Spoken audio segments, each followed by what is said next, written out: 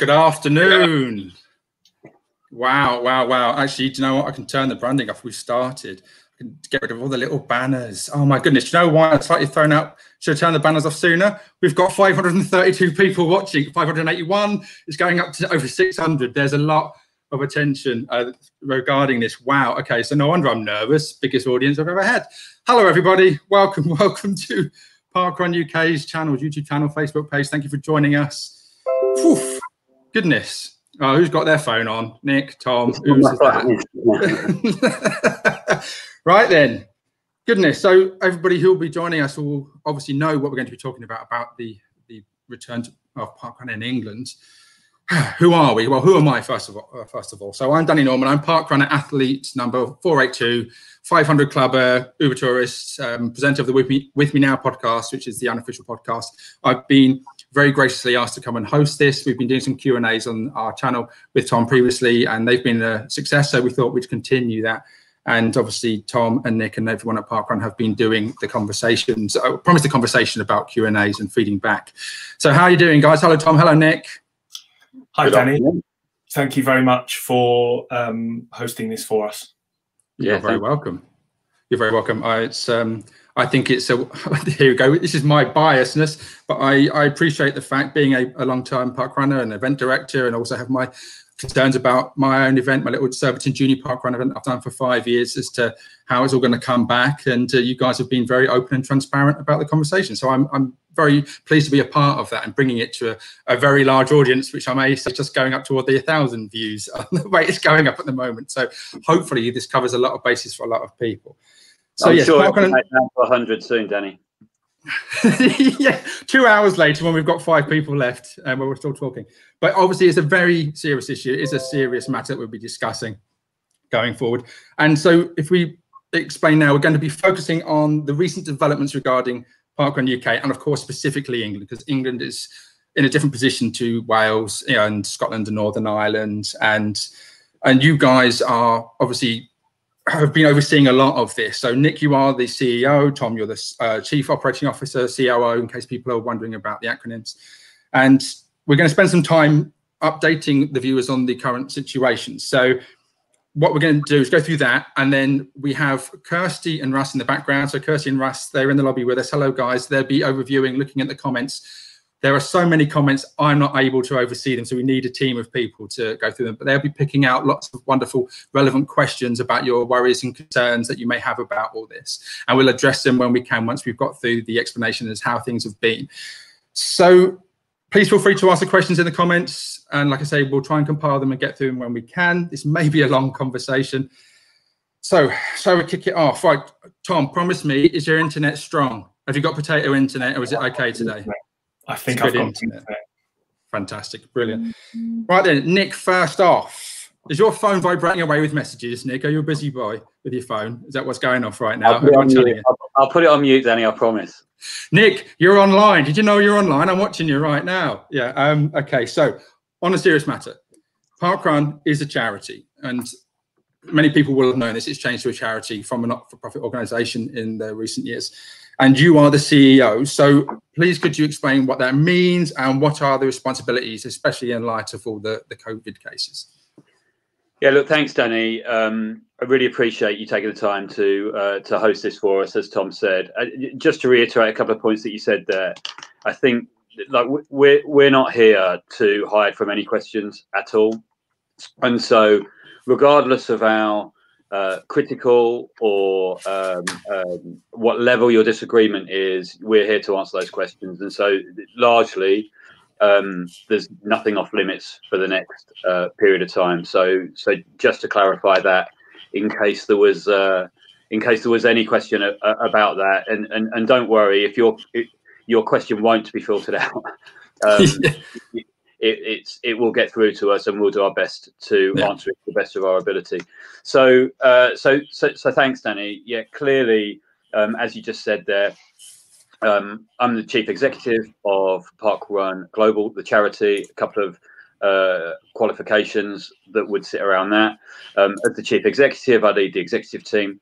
and effectively, ultimately, the most senior person responsible for those big decisions and accountable for those big decisions, and for collating and collaborating with the rest of the parkrun team and taking those decisions to our board of trustees to get those signed off and approved.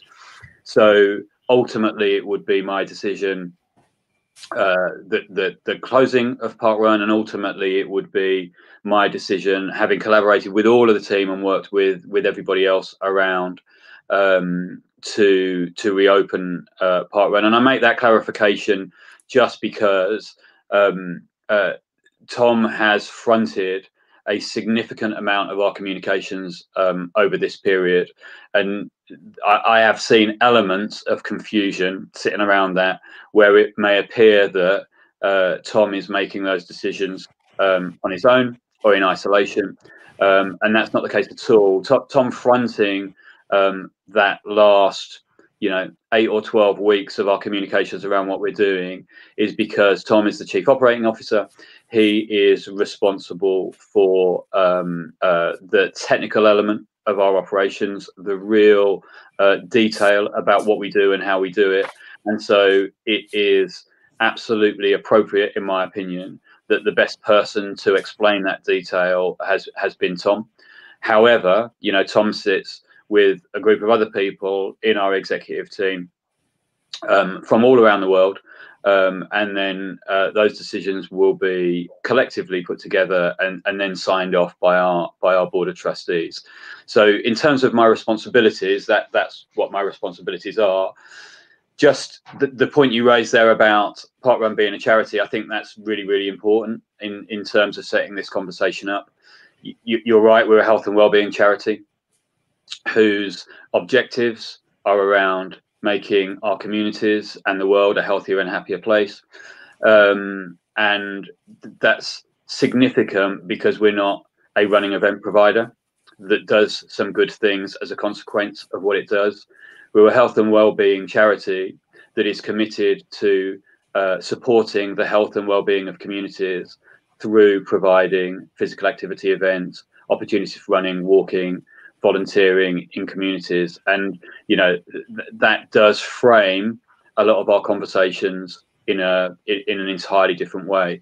So really what I do is lead that charity and that organization and represent the 7 million park runners that are signed up and registered for parkrun. And my commitment and my responsibility, in actual fact, our legal responsibility, is to do everything that we can to support the positive health and well-being of those communities.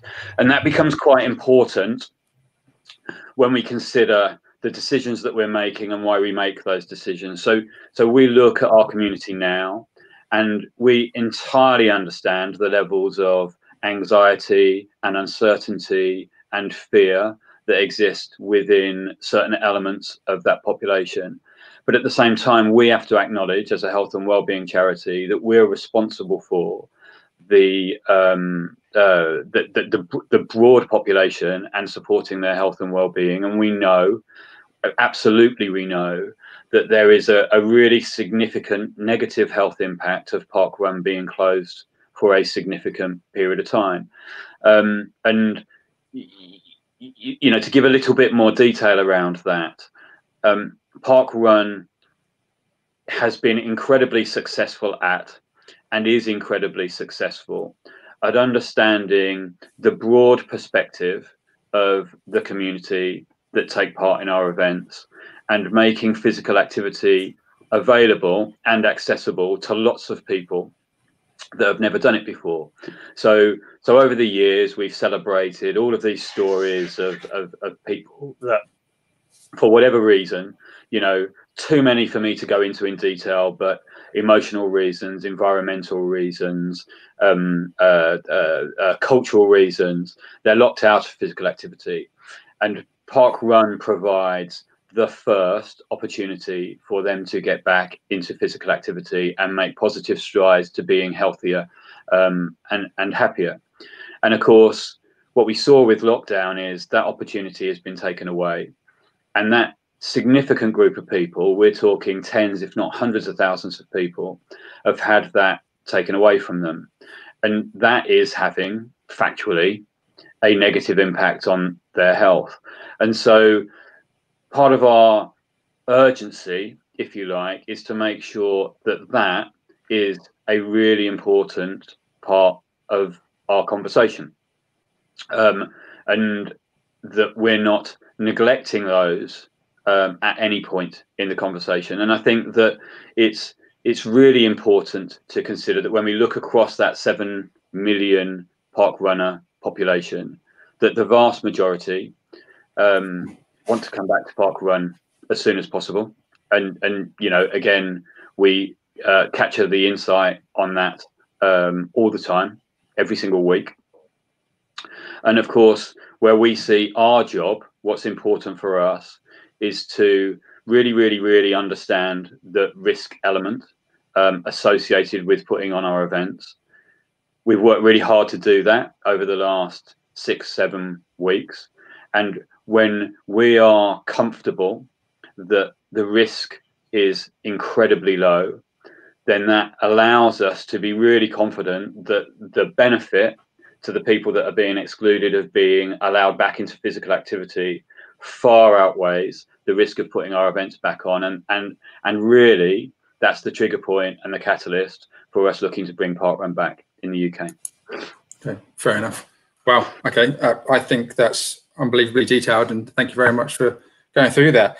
So 11 days ago, you announced an intention for parkrun to return. So of course, everybody was very excited, myself included.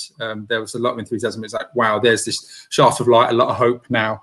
And it's like, brilliant, it's going to come back to England, and we're excited. And we did feel sorry for the other nations. I'm sure there's going to be a lot of questions about the other countries, the home nations that are obviously going to be hoping to come back too. But then a lot of things have happened, and then a lot of things have moved very fast and quick since then. The following day, there was a big change. And so all that work that you said had gone in over the weeks to get to this position, and then this news hits us. Yeah, take us back to that announcement when you said that we were going to be there. The steps that got us to that point, and obviously we can talk about what then happened afterwards. So tell us, what happened? How did you get to that announcement and felt it was okay and safe to do so? Feels like about 3 years ago, doesn't it? I mean, it's been the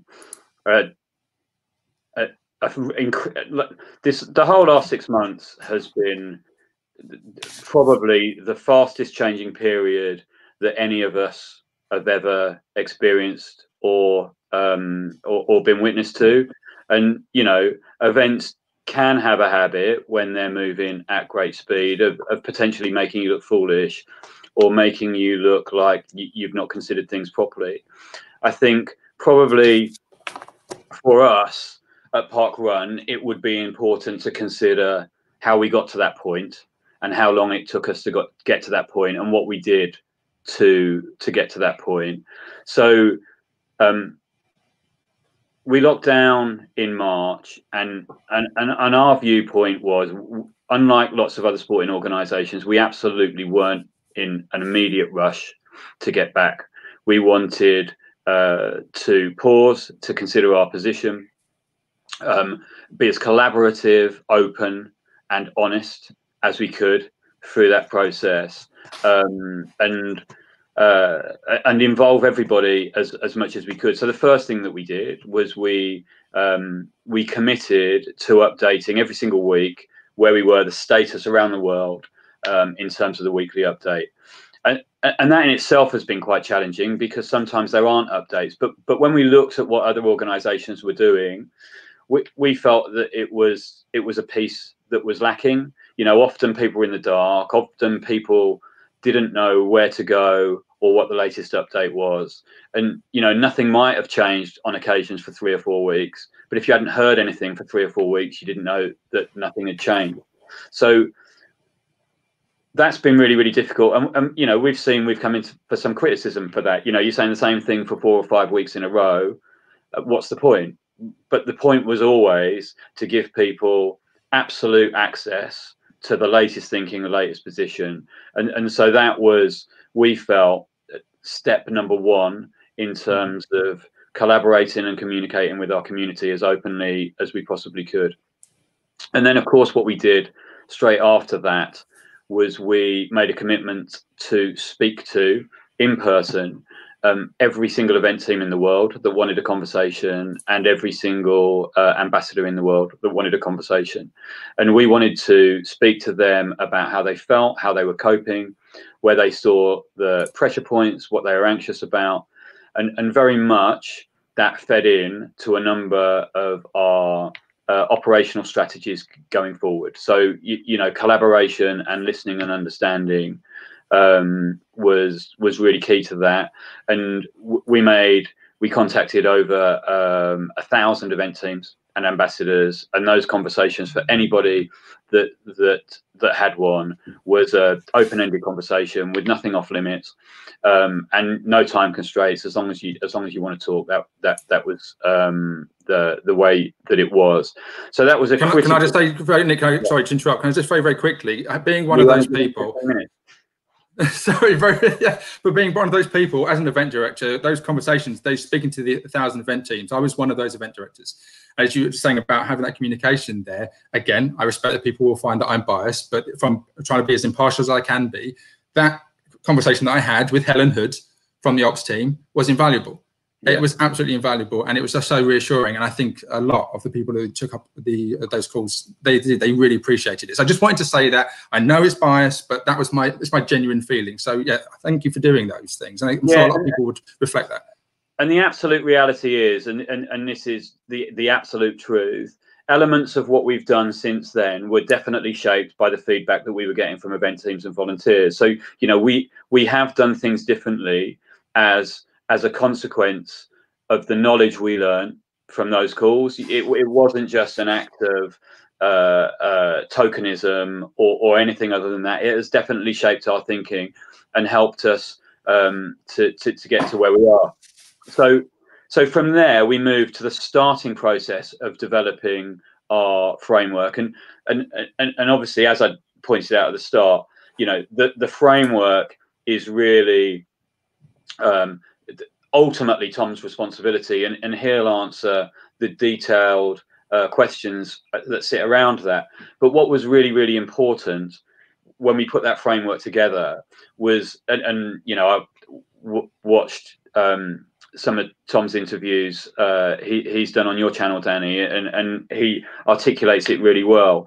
But it's critical that we maintain the scalability and the simplicity of the parkrun model, whilst understanding that modifications are needed, and that whilst we also understand that we can't squeeze out everything that's important within the parkrun world in creating a new template for events. So juggling those things is incredibly complicated, and you know, from a external subjective point of view, it is inevitable that some people will look at them and say that there's a little bit too much there, or there isn't enough here, you've squeezed too much out there, or there's too much burden on volunteers. All of those things sat in our considerations, and that's what we try to do in terms of starting the work around the framework. So what will parkrun look like when it comes back? And let's start that piece of work. Very soon after that, we thought it was important to understand how park runners felt about returning to parkrun. So what was their level of anxiety? What was the sentiment level? And what was the sentiment level all over the world? So how did New Zealand, for example, that was experiencing a very different phenomena, how did that compare to somewhere like Sweden? And how did Sweden compare to somewhere like the UK? How did the UK compare to somewhere like Ireland? So we started running weekly samples, representative samples that are surveyed every week, and you know, without over specking it or without being too clever about it, you know, you are able to statistically go out to a group of people of a certain size, and from that get a point of view that's representative of the whole community. We've got Mike Graney, an incredible data guy that sits behind and works that through for us. So we're able to survey every single week and understand the amount of people that were ready to come back straight away, the amount of people that were ready to come back in 4 weeks, the amount of people that were prepared to volunteer now and in 4 weeks, and also really importantly, the people that just didn't want to come back. And it's important to understand that when we started that at the beginning of July, right from day one, in every territory, there is a significant majority of people wanting to come back as soon as they could. So we started building that insight, and what we wanted to see was how that grew, hopefully in a positive manner. So how people, as things began to change and hopefully transmission levels began to go down, and sickness and hospital and deaths and all of those things began to go down, we were hopeful that we would see more and more people become confident about coming back. And in a lot of the stuff that we've published, we've talked about that. At about that time, so July time, we were invited as, you know, the biggest provider of physical activity in the UK to work with the government and other mass participation event and sporting NGB providers to work with DCMS and government in constructing the return to mass participation government guidance. So the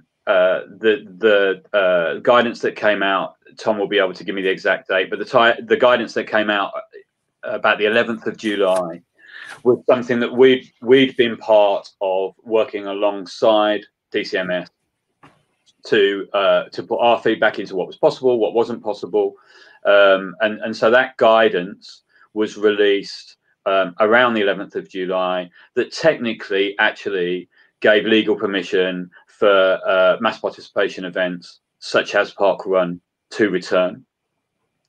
However, we wanted to use that as the overarching guidance for our own framework. So soon after that, we finished our framework, and then we published our framework. And we published our framework with the explicit intention of putting it up to scrutiny, letting the broader community get access to it.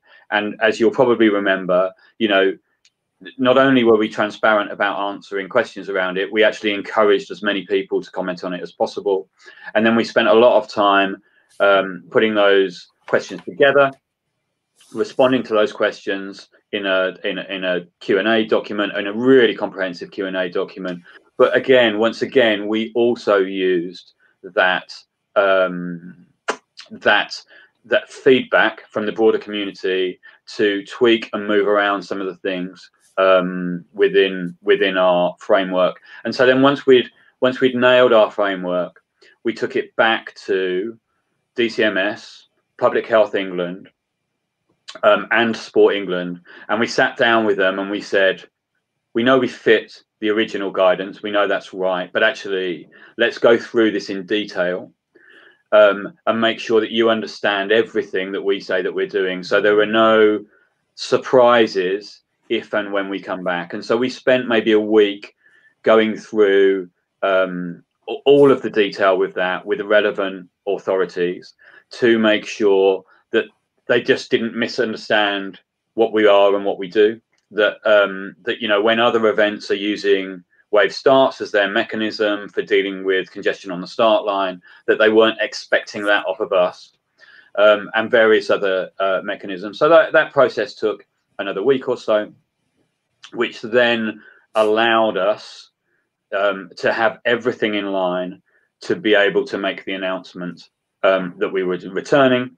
And of course, that there is, you know, a number of things that we need to line up with regards to everything that's going on around that announcement, which was another week or so. And that led us to the position that we were in last Monday, where we were able to make that announcement. Now, you know, for a lot of people, you could see that the decision largely was made a week or 10 days before that. We started to allude to the fact that there was going to be really good news coming. We started to allude to the fact that this date towards the end of October was going to be a significant period of time. But until we'd got all of those ends tied up, only at that point did we feel we could make the announcement. And that's what happened last Monday. Okay. Wow. Okay. So Thank you for that. And once again, I'm noticing there's so many comments coming in. There's a lot of questions being posed. I did pick out one, the DCMS, just in case. I do want to make sure that we're talking and clarifying. DCMS, for context, is Department for Culture, Media and Sport. Is that right? Have I got that correct? Digital culture. Digital. Oh, it's digital. Okay. Department for Digital. There you go, DCMS. There you go. And okay. So here we are. And that's quite comprehensive. And I want to say as well, this isn't the only Q&A that we're doing. So if you're watching this and you're wondering about this just being like a one-off instance to get your questions that don't get asked, the intention and plan is to do this next week and the week after that. So we recognise, and I want to say now that what we're doing is trying to lay some groundwork here in terms of explaining lots of decisions leading up. This is almost like an introductory paragraph. And then, of course, we can then continue the narrative onward. So I respect that I'm seeing comments that there's no Q&As being done immediately, but it is worthwhile having this information put in, forearming the viewers with this. And then once they have that information, they can ask questions, having understood the back history to it all. So that then brings us forward to the present time. So, Tom, the last 11 days, the announcement came out on the very next day, as I said earlier on, the government announced tightening restrictions. There's tightening of restrictions happening all the time. Justice, I think it was about an hour ago, my phone went off with a BBC News alert. There's tightening, I think, in the Midlands. And the mood has changed in that respect, in terms of the media is obviously reporting out these cases because it is happening. Cases increasing, lockdowns imposed, and then people will be asking, and I'm sure there's been asked many times in the comments, was it the right time to make that announcement, in your opinion? Thanks, Danny. And just quickly before I get onto that, and I know I've just been looking at some of the comments while Nick was chatting. We've not really got a time limit on today, and we expect it to go on for quite a long time. And so there'll be plenty of time for questions, and we'll try and address all of the kind of the critical questions. And I think we're seeing lots of questions coming in multiple different wording and formats, but the team behind the scenes is bringing those together, and so there'll be plenty of time for questions today. We felt that it was critical to get across the detail first, and I think utilising this channel to be able to address things in long form, as it were, and really give the background and allow people then to ask really informed questions based on a good level of understanding, and then giving. May I say, I think it's quite important. Really I think genuine, again, this is my personal opinion, I'm going to speak here impartially, that I think it's nice that you guys are willing to put your face to it and your name to it, and you have that, you put in that personal side of things, because there are many organizations that send out a lot of generic messages from behind the brand, and whereas of course that you can have that in the brand of an organization, that you are also you're putting your personal responsibility in the face toward it. So I think there's a lot of respect that's due in that sense, because of course you may take disagreements, you may take flack, and as long as it stays reasonable, but you put yourself in that line of sight. So me personally, I think it's a lot of value to be had that you guys are being very open, very personal, making it very human, which I think is indicative of parkrun and my feeling about parkrun as a whole. And that's just my opinion. Anyway, sorry, Tom. No problem. And just to reassure people who are saying, you know, can there be one in an evening or a weekend? You know, it's a work day. Loads of people are at work. We felt, and our experience over the last few months doing various live Q&As, broadcasts, podcasts, so on, is actually, we seem to be seeing pretty high numbers, actually possibly the highest numbers during the day at the moment. It's not normal times. I think a lot of people are at home or working from home. There is no one right time to do things. Obviously, this will be available sort of as live, as it were, on catch up for people across Facebook and YouTube, and this won't be the last time we do it. And so, and I think most questions that people might ask will be asked during today, and so they'll find their questions are answered. Taking it back to where we are, so the announcement was received. So we made that announcement, as it was received as positively as any announcement we've ever made. We expected it to be largely positively received, but we expected a decent level of pushback, particularly from outside of the parkrun community, and we barely saw any. And of course, there were some negative comments, but we barely saw any, and it was received really positively, and we were really excited by that. And at that point, and I think it's important because things have changed a lot since then, and I'll talk about that in a moment. But at that point, we'd spent a couple of months working with the government, working with the deputy chief medical officers, both of whom are park runners, understand parkrun. We've been working with Sport England. We've been part of a steering group with British Triathlon, British Cycling, British Athletics, London Marathon, Great Run, Human Race, a few others. We'd all worked and reviewed the data and looked at it. And at that time, hospital admissions in the UK was low as they'd been, roughly nearly. Intensive care occupation was the lower they'd been. Deaths were the lowest they'd been. Infections were just about as low as they'd been. I think at the time the ONS was saying about 1 in 2,000 people in the UK would test positive if tested at that time, I think is the terminology they use. So at that time, throughout that whole kind of consultative group, and from speaking to our event teams, when we rang all of the event teams and the ambassadors, and it wasn't just a one-off thing. We speak to teams and ambassadors all the time, and our doors always open. Overwhelmingly, the desire from everybody from people we spoke to was that a return was the right thing, and that everything was moving in the right direction. However, we very intentionally announced an intent to return in a rough time frame, or end of October, however you want to describe that. But we intentionally announced an intent to return at a point in the future that at that time I think was eight weeks away roughly, in order to receive feedback from various people. So for example, event teams say, hang on a minute, that's half term here. Now half term isn't something that would normally impact us, of course, because we've operated during half term since 2004. It's slightly different now because people have made other plans on Saturday mornings because there's no parkrun and half term's quite close. And so some people are saying, oh, I'm going to be away. And normally I wouldn't have been, because normally I'd have expected parkrun to be on.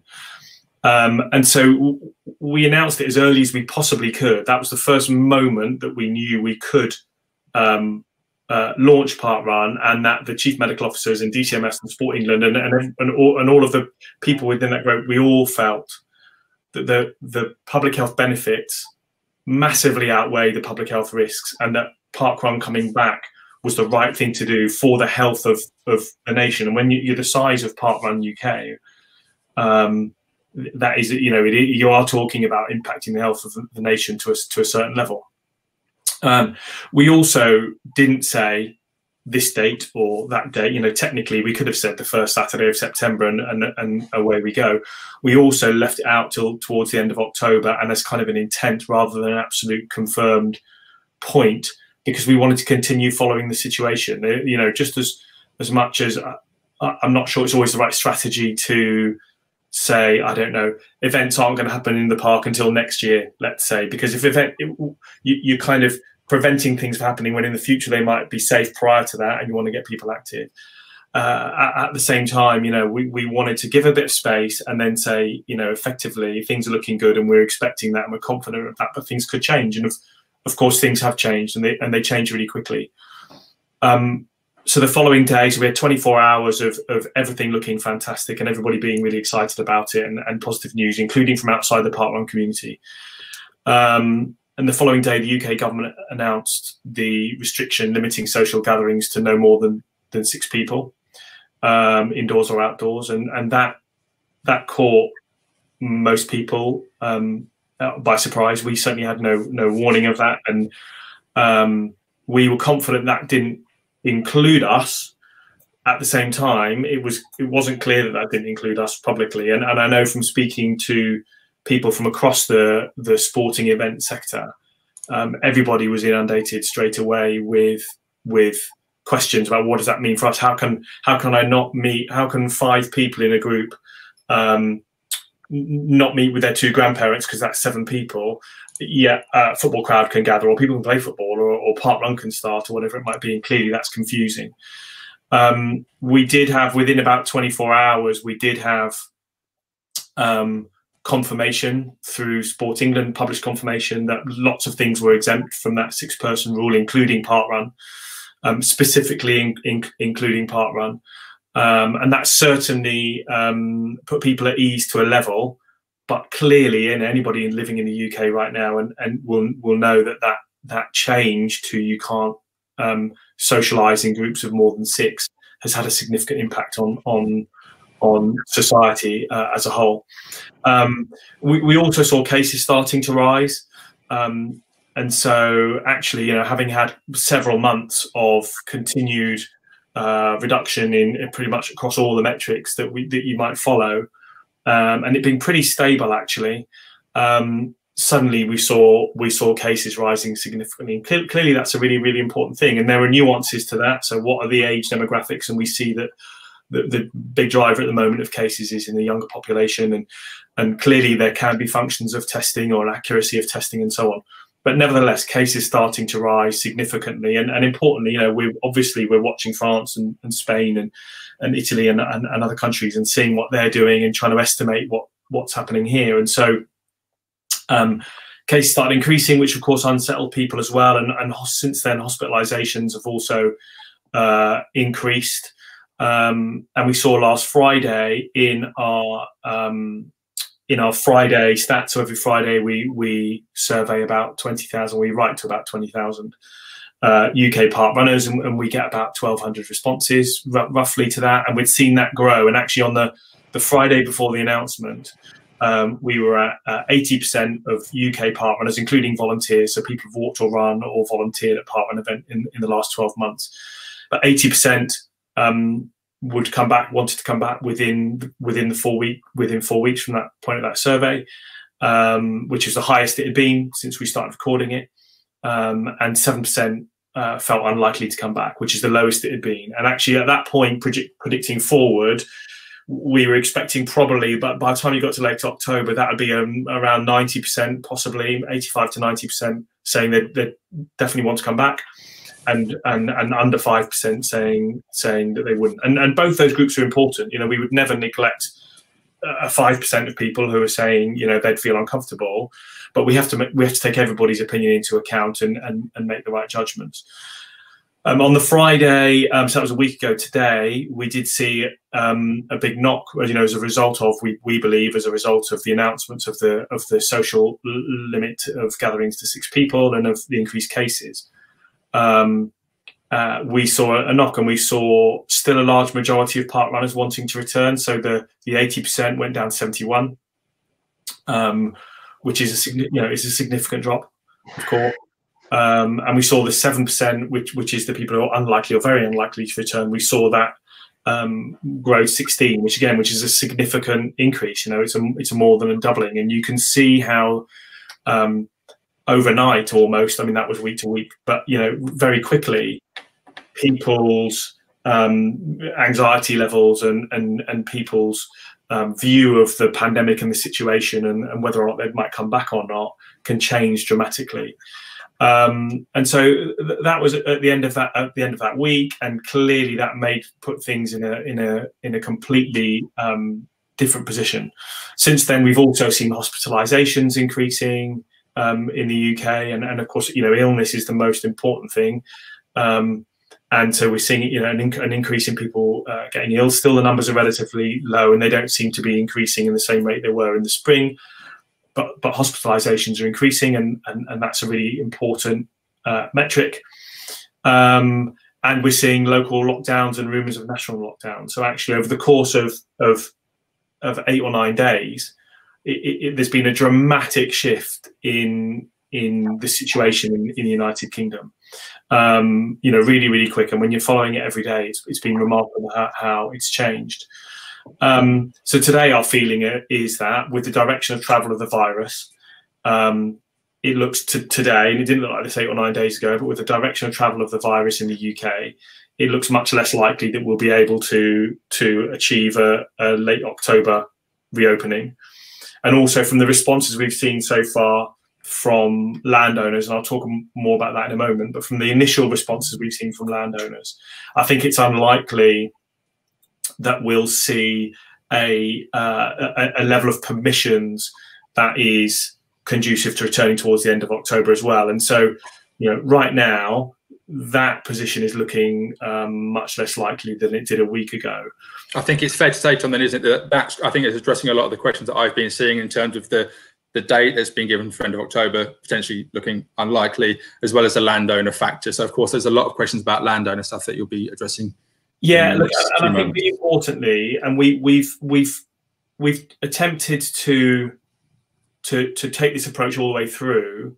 We've attempted to be methodical and thoughtful and look at the evidence and not rush to knee-jerk decisions and reactions, and make decisions really when we need to make them. So not hold back from making decisions, but at the same time not rush into making decisions. So at the moment, right now, we're not saying we're definitely not going to be going in England by the end of October. And incidentally, the reason why it's England and not Scotland, Wales, and Northern Ireland is that the government restrictions in England are such that parkrun can return, and we have full sign off and approval of the framework and so on from that, and we can go into the detail if people want to ask questions about that. Whereas in Northern Ireland, Scotland and Wales, that's not the case. But so we're not looking to rush into a decision. Clearly, we need to give event teams plenty of notice around a return date if we're going to announce one, which would be, I would say, be at least 4 weeks, which means, you know, within the next week or two, we'd be in a position where we'd either need to say this is a date in the end of October, or actually we're not looking at the end of October anymore. And I think the latter is much more likely. A lot of the questions we're seeing are coming from around permissions and so on. And I wanted to talk about that a little bit before we kind of took the questions on them. It's really complex with reopening parkrun in terms of permissions. In England, we've got 850 events.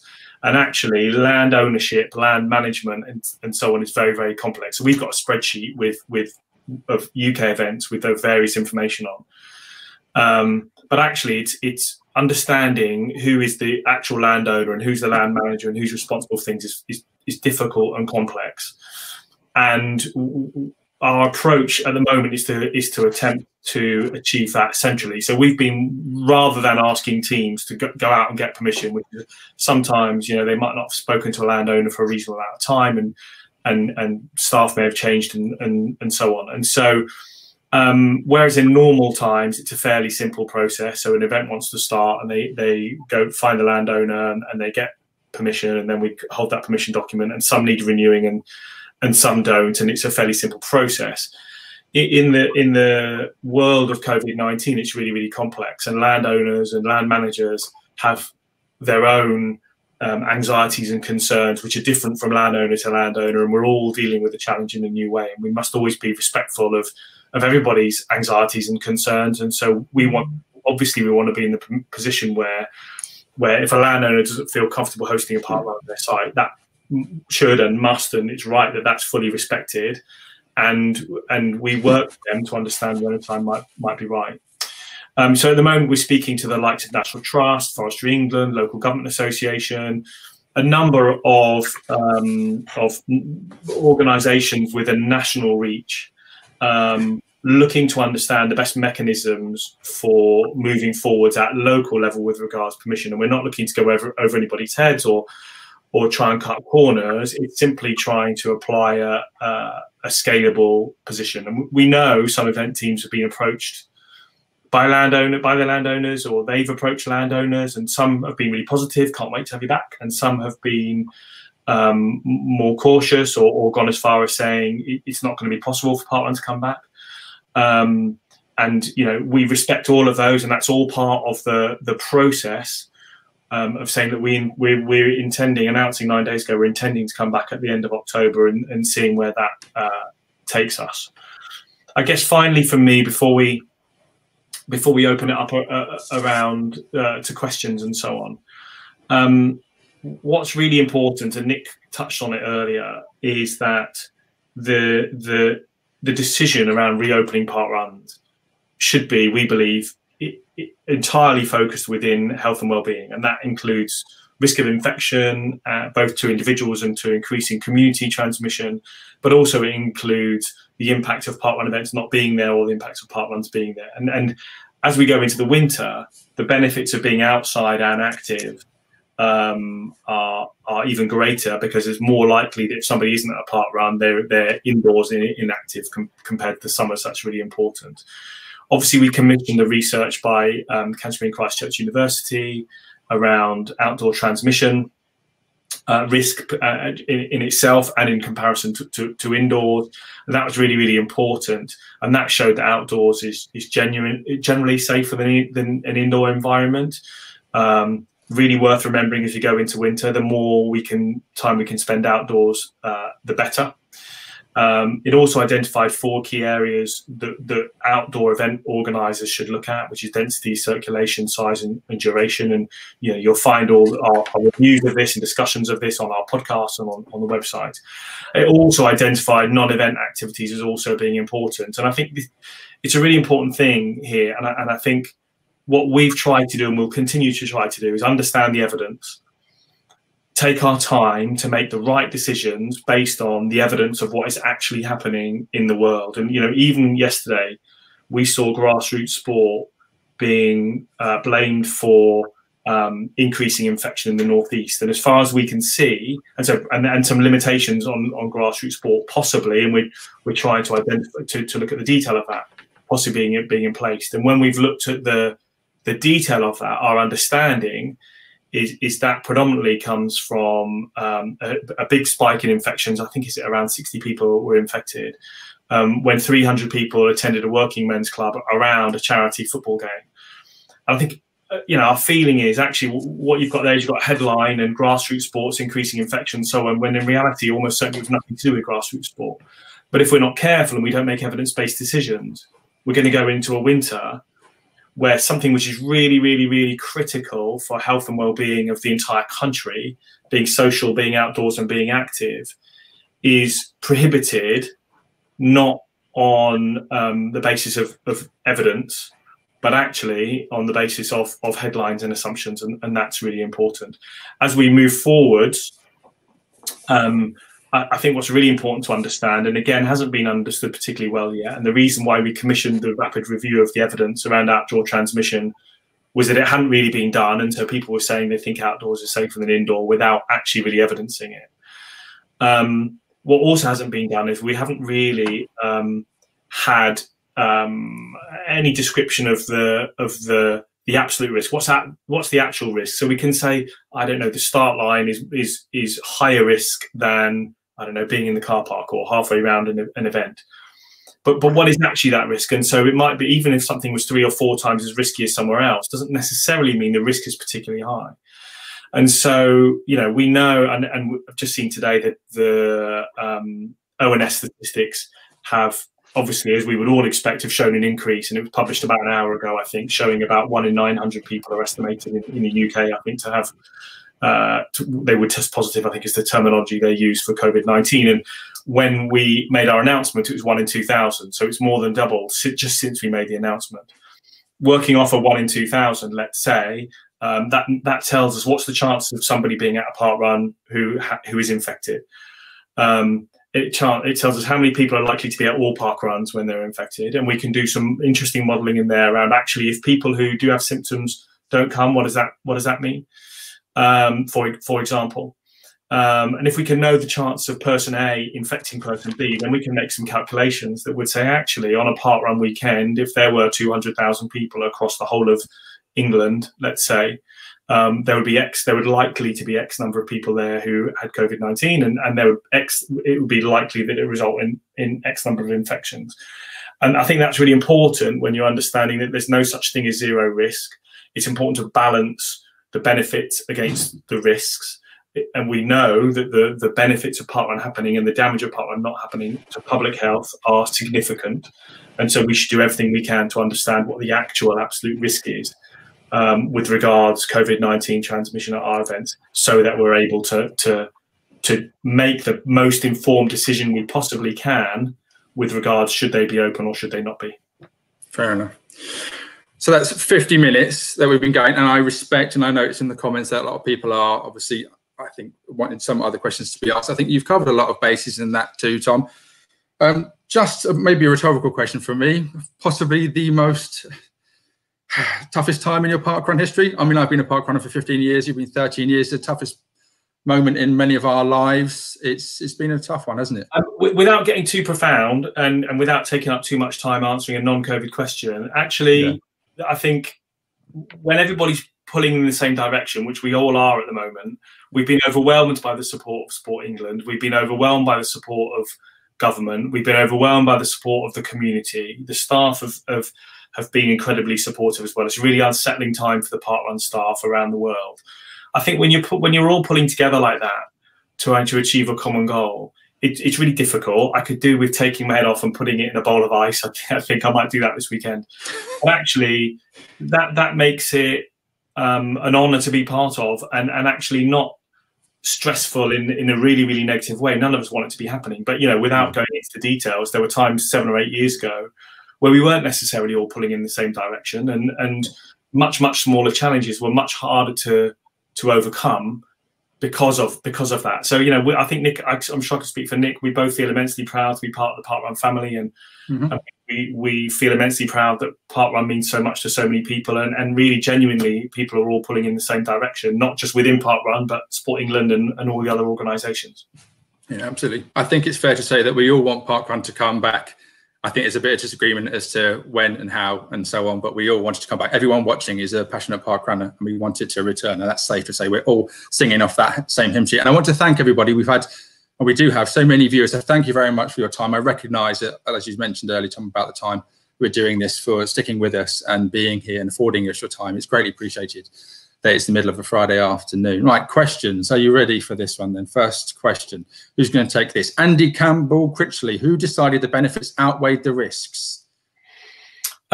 So that's a really good question. And it was a group decision amongst many, many people. So it's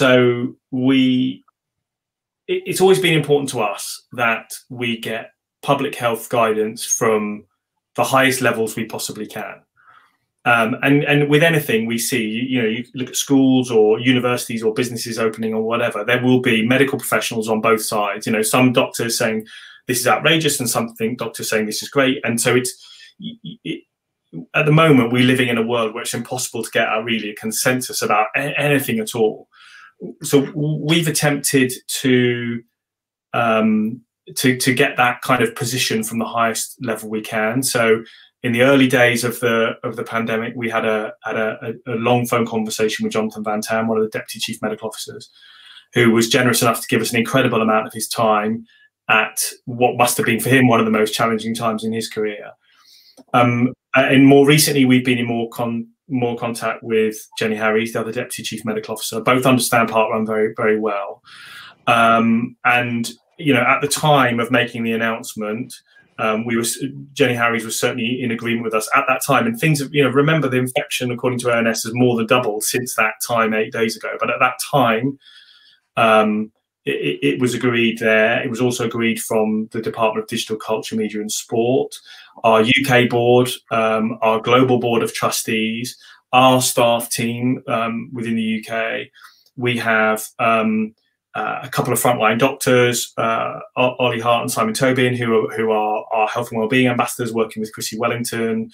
We're discussing things with them. They've been part of a kind of strategic conversation we've had all the way through. We've spoken to some contacts we have in place, like World Health Organization. And it is important.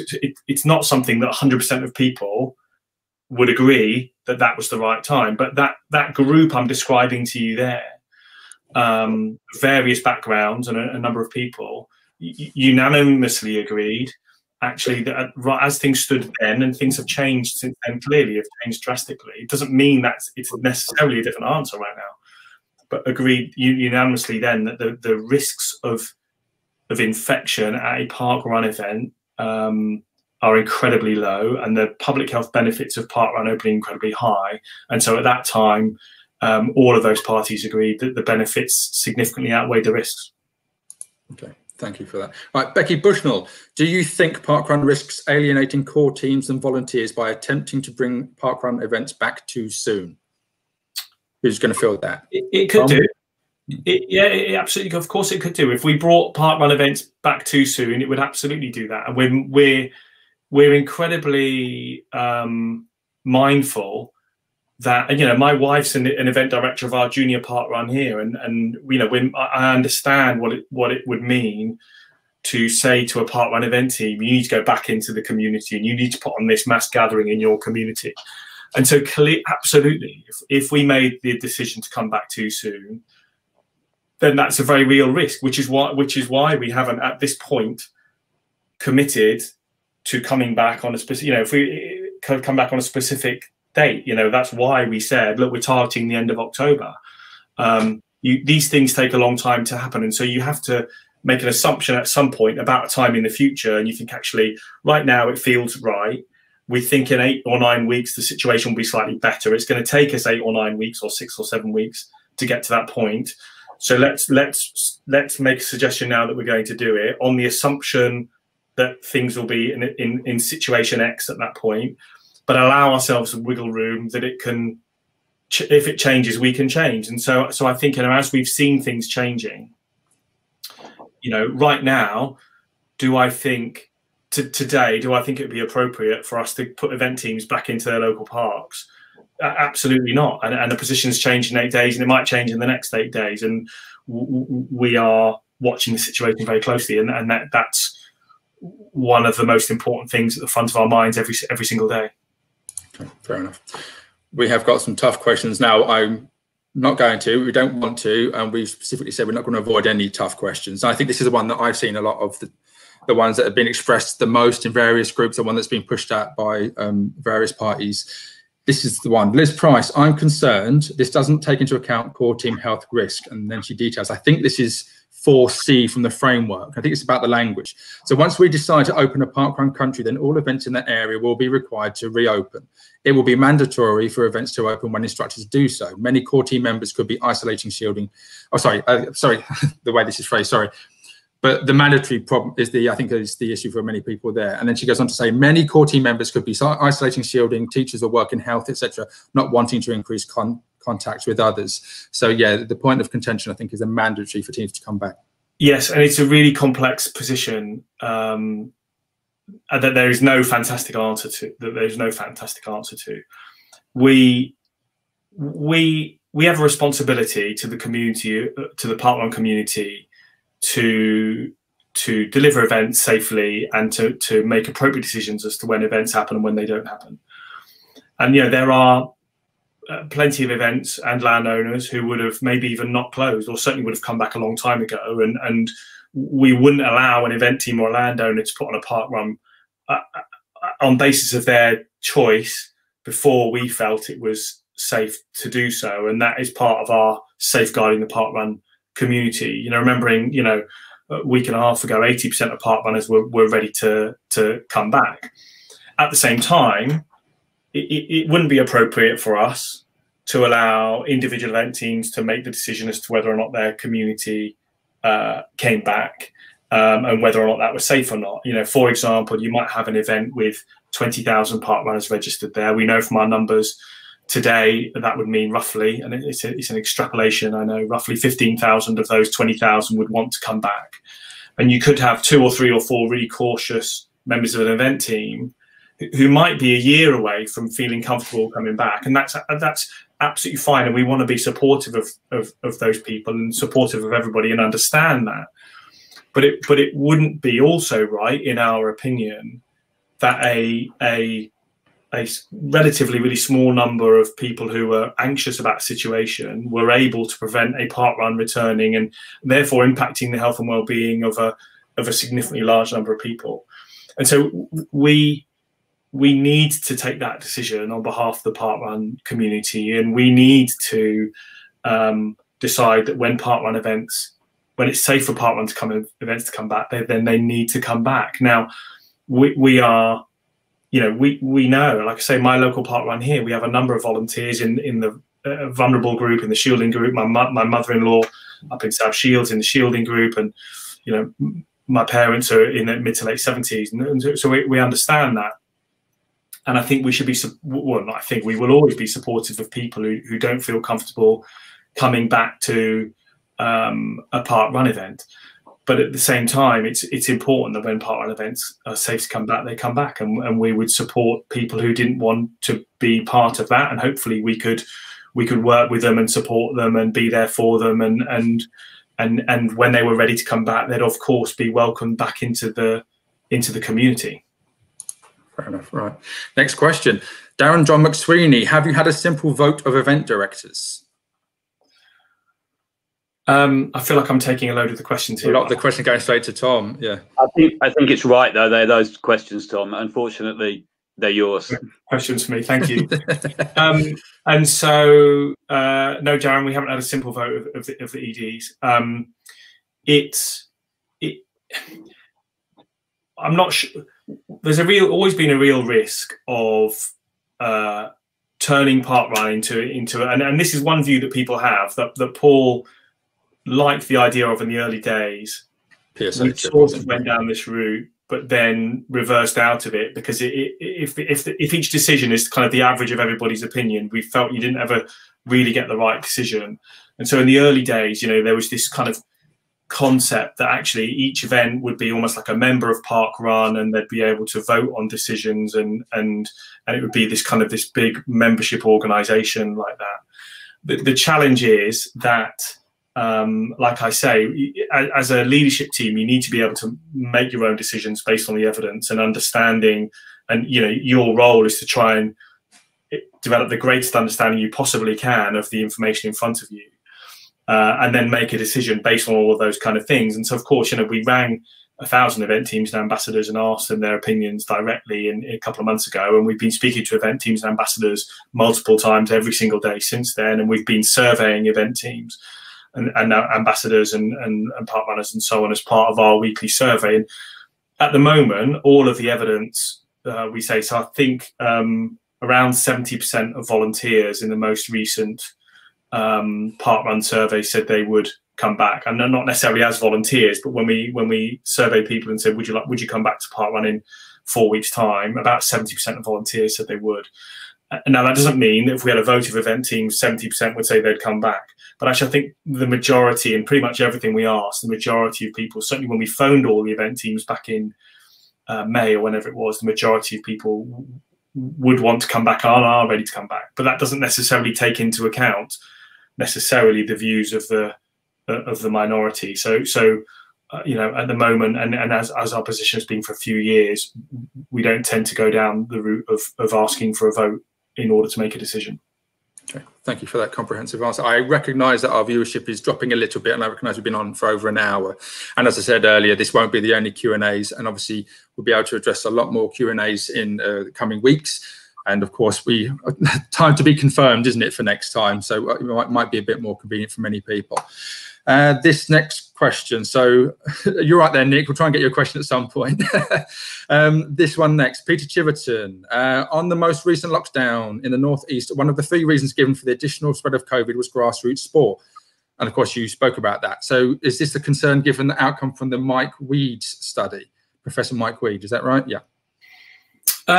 Yeah, so Mike addressed exactly this in his study. So Mike was saying in his study that as well as the 4 key areas that event organisers need to be aware of within the context of their event, they also need to be mindful of actions outside of the event. So is your event getting people to stay in hotels or go on long train journeys or share car journeys and so on?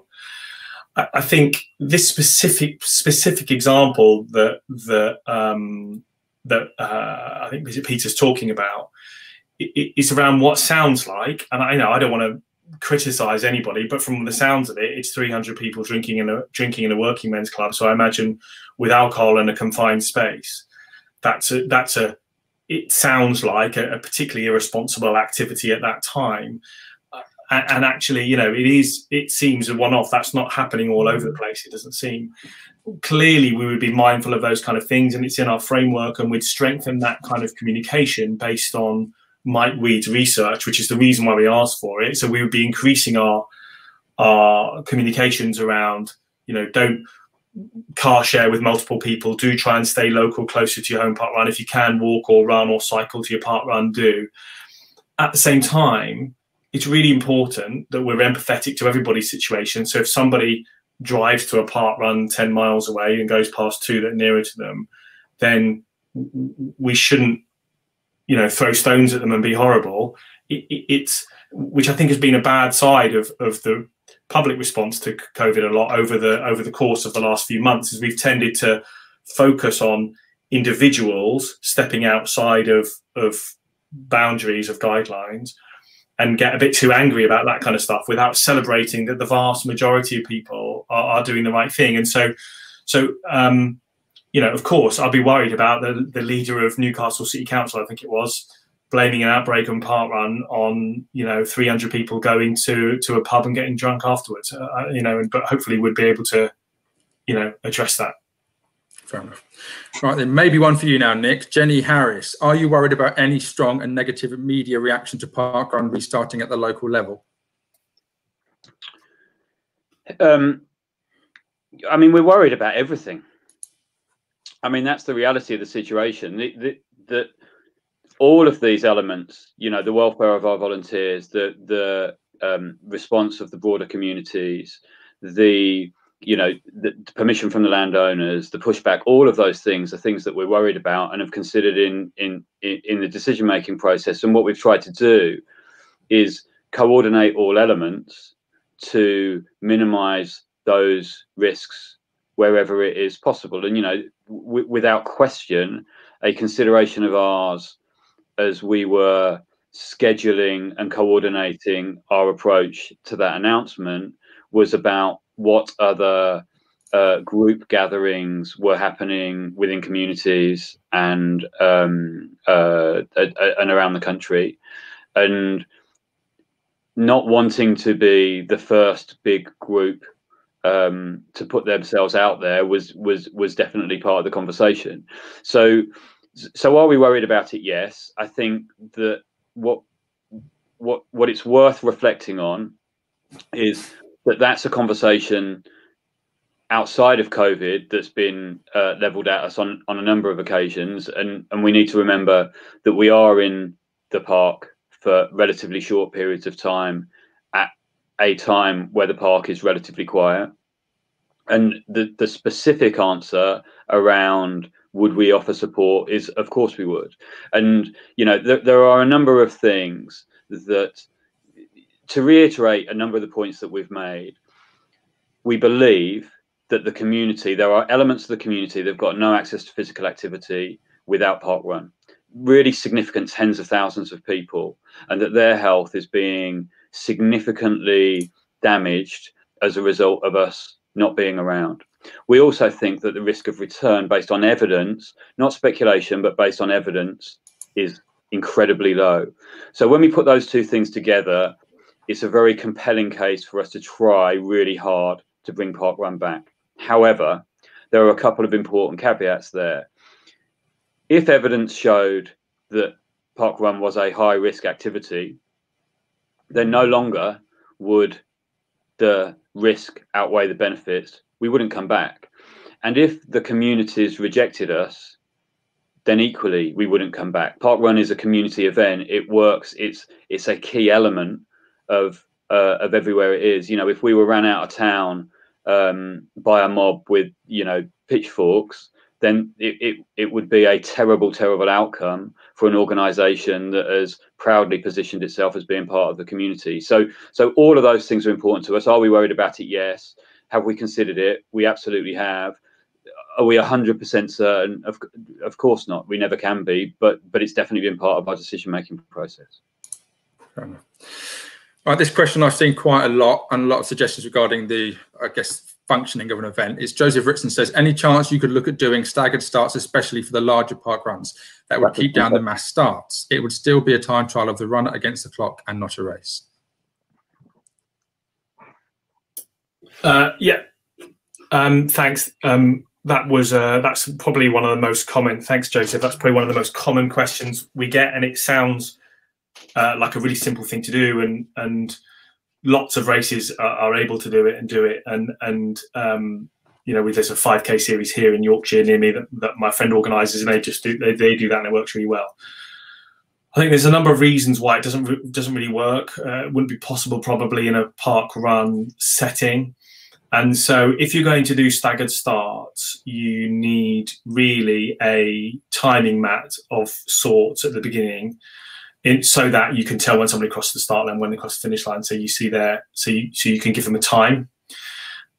You also need to be able to tell people when to turn up. Largely, you know, if you had 800 people, you can't necessarily chop them up into groups there and then bring them forwards one at a time. That's quite difficult, and it starts to put an incredible burden on the volunteers. And so if we were going to do wave starts, we'd need some way of understanding in advance who was going to turn up and then allocating them. And that becomes really difficult, of course. And actually, I'm not sure it helps with some of our larger events. So my original home park run, Woodhouse Moor Park Run in Leeds, has a relatively small start area, which I think the team have been looking at to move into a area of more open space, and I think it'll work really well.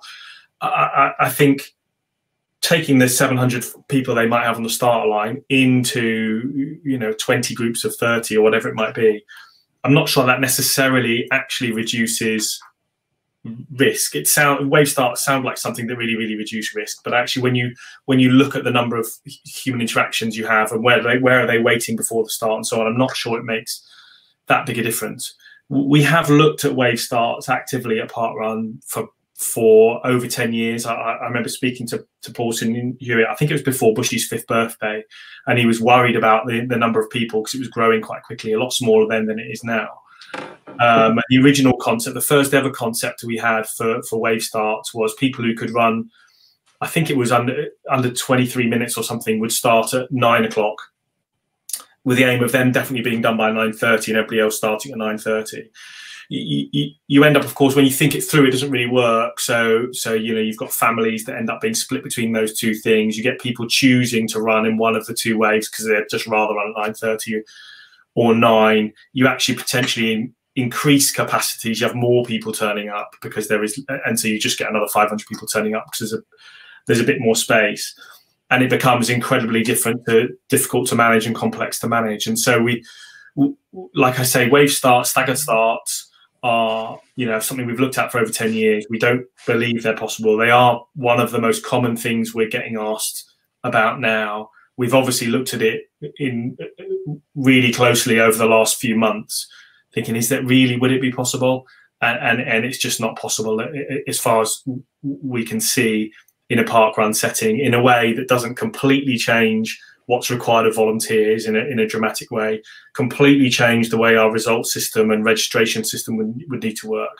And I think really importantly, turn parkrun into something much more akin to a traditional running event. And we love traditional running events. I've done loads of traditional running events, but parkrun's strength and its impact and the power of parkrunning communities is in bringing people together in a much less formal, much less structured way, and that's where the public health benefits are. And so I think even if we could think of a way to do it, which we can't, but even if we could think of a way to do it, I think it potentially it could be so damaging to the health impacts of parkrun, it would be counterproductive in itself. Fair enough. Right, and question for you potentially then, Nick. Cara Mills-Haunch, could you give us a bit more detail around some of the public surveys I think you've been doing about people's attitudes to parkrun returning? Are you able to drill down to specific areas, like, for example, in parkrun event areas where the course is surrounded by residential homes? So the insight element of it all. Oh, unmute. We got you. You're still muted, Nick. Done? Yeah, what an amateur. Super. I apologise. No worries. No, I've seen a couple of questions about that, and for absolute clarity, we're not surveying members of the general public. We're only surveying the parkrun population, and it's going out in a so there are a number of surveys. We are generating insight from the parkrun population, certainly when we're open across the whole community all the time, whether they be volunteer surveys, so satisfaction around volunteering, happiness, dissatisfaction, concern about operational challenges, etc., and then to the broader, through separate surveys, to the broader community, so the participants as in walkers, runners, joggers. How do you feel about parkrun as an organisation? How do you feel it is from an inclusivity point of view? How do you feel about do you trust parkrun? So things like that are going on all of the time, and they're going on weighted samples. And that weighted sample is a percentage of our total population. So we were able to run all of these things concurrently, but never be asking the same person to participate in more than one survey over the course of the year. So the reality of that is we're looking at a broad point of view across our whole community. We're not looking at a specific point of view, because the data we'd be getting from a specific event would be incredibly random and really, really insignificant in terms of the numbers. We wouldn't be able to tell very much about that. What we are able to do across our volunteering survey, which again we would be running at every 2 months during when we're open, is we are able to break that down to a role level. So we're able to see the differing levels of satisfaction and happiness and engagement that might be an ED or an RD level compared to a marshal or a tail worker, for example. But the specific answer to your question is no, we wouldn't be looking at that level of detail. Could we potentially in certain areas? Possibly we could construct something to do that, but we haven't done that at this point. Okay, thank you. Right, looping back around to you, Tom, regarding being at the event itself. Brian Holden says some events have narrow courses with high numbers. I'm not sure how social distancing can be achieved. Can events opt out of restarting if core team think it's unsafe? He's muted as well. Getting fatigued. Thank you, Brian.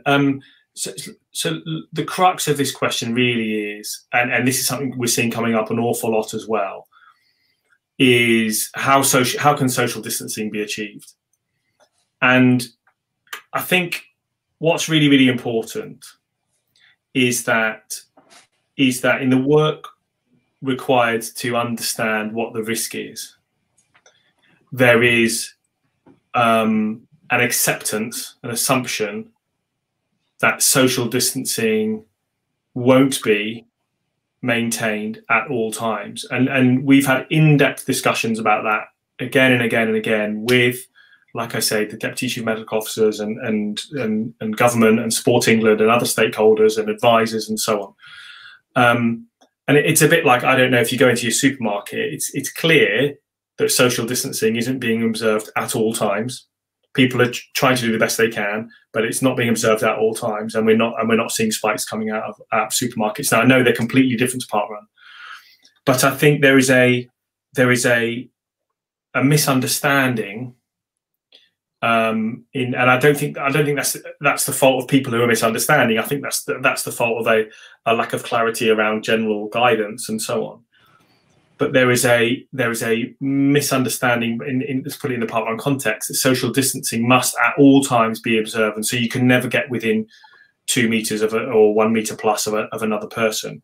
And I think, you know, to go back to my nearest parkrun here to me, Harrogate is a 3-lapper. Actually, it's quite wide, you know, sections around the park that we have here in most places. But on a 3-lapper with 500 people, not only have you got people running quite close together for quite a lot of the time, you've got a lot of lapping and overtaking.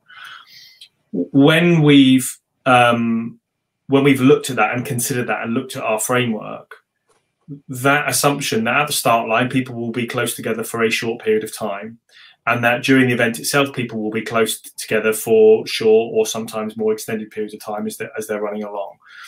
That is part of the understanding and the framework, which then we believe, and you know, the most senior people we've had involved in it, and from the medical side of things, also believe is provides a level of safety. So nothing's 100% safe, but provides a level of safety in line with the framework that we've done and the research that we've commissioned.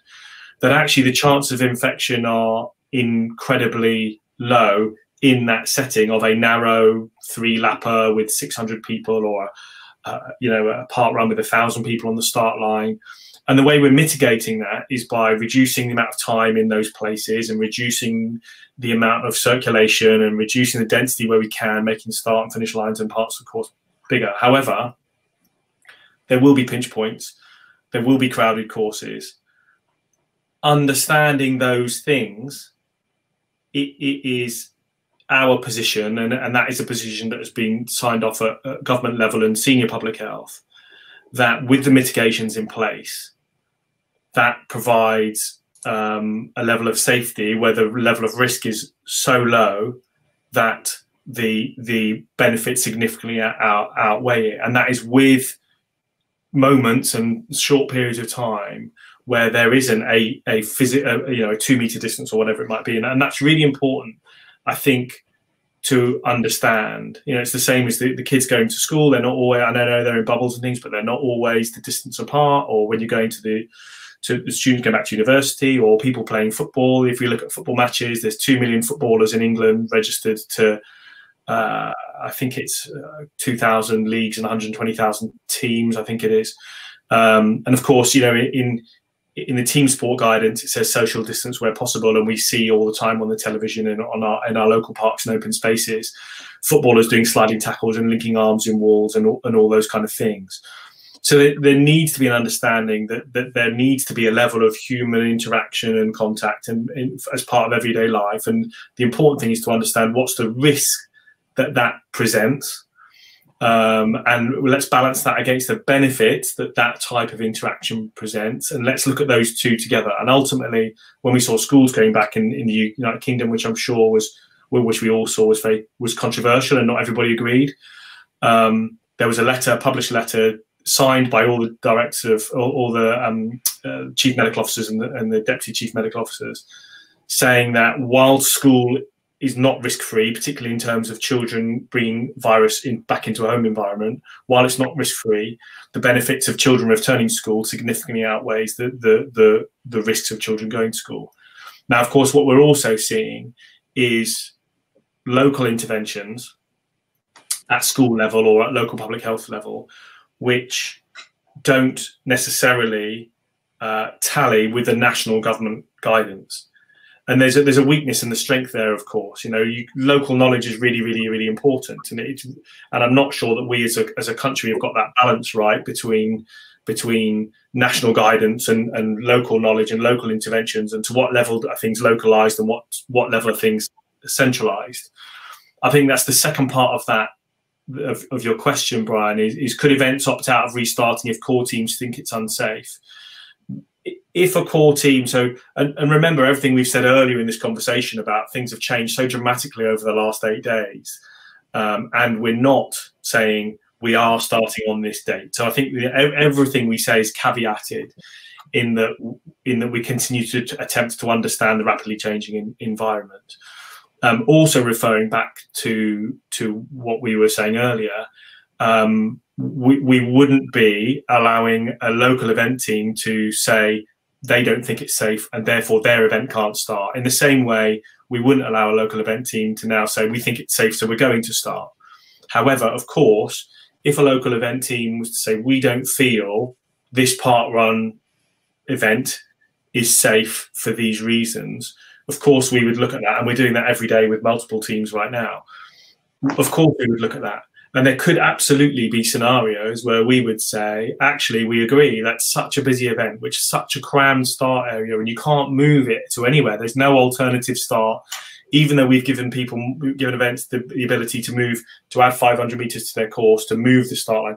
There is no way that we can not have a huge, dense gathering of people here. Then, of course, we would then be able to make that decision and say, actually, in this case, we're not prepared as the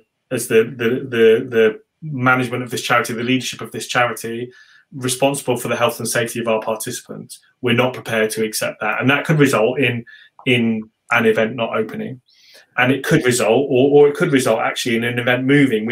Historically we've got a number of examples of events moving course, moving venue a short distance for multiple reasons, and historically it's been through things like wear and tear and or permissions changing, and so an event A is moved a mile down the road to a different venue.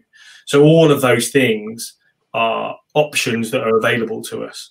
But the two really, really important things to kind of summarize and answer that question, I guess, are: one is everything we've done and submitted and had approved in the core of our framework is that social distancing should be maintained wherever possible, but it can't always be maintained. And our assessment of the risk and independent experts' assessment of the risk has been with that in mind.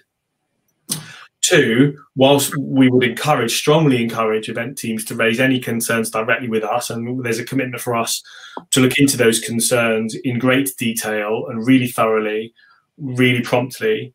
At the same time, it isn't for the event team to decide whether they think an event is safe or not at that level. Cool. Okay, thank you for that. Right, test and trace. This might be for you, Nick. There's a couple of, sorry, test and trace, track and trace. I would help if I get the name right. Simon Smith.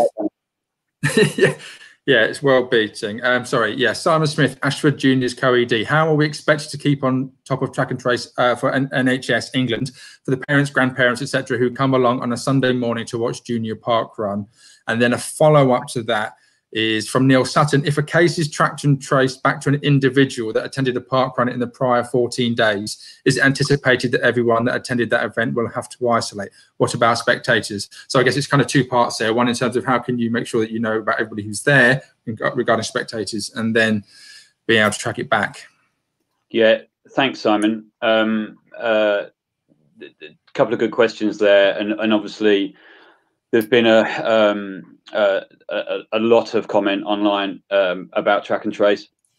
Really interesting in that we spent a lot of time in detailed conversations, again, with all of those organisations. We don't need to repeat them, but all of those organisations about our track and trace position. It was universally accepted that we very probably have the most accurate track and trace system of any organisation in the UK. So all of those organisations were overwhelmingly positive about our ability to be able to fulfil our responsibilities on that.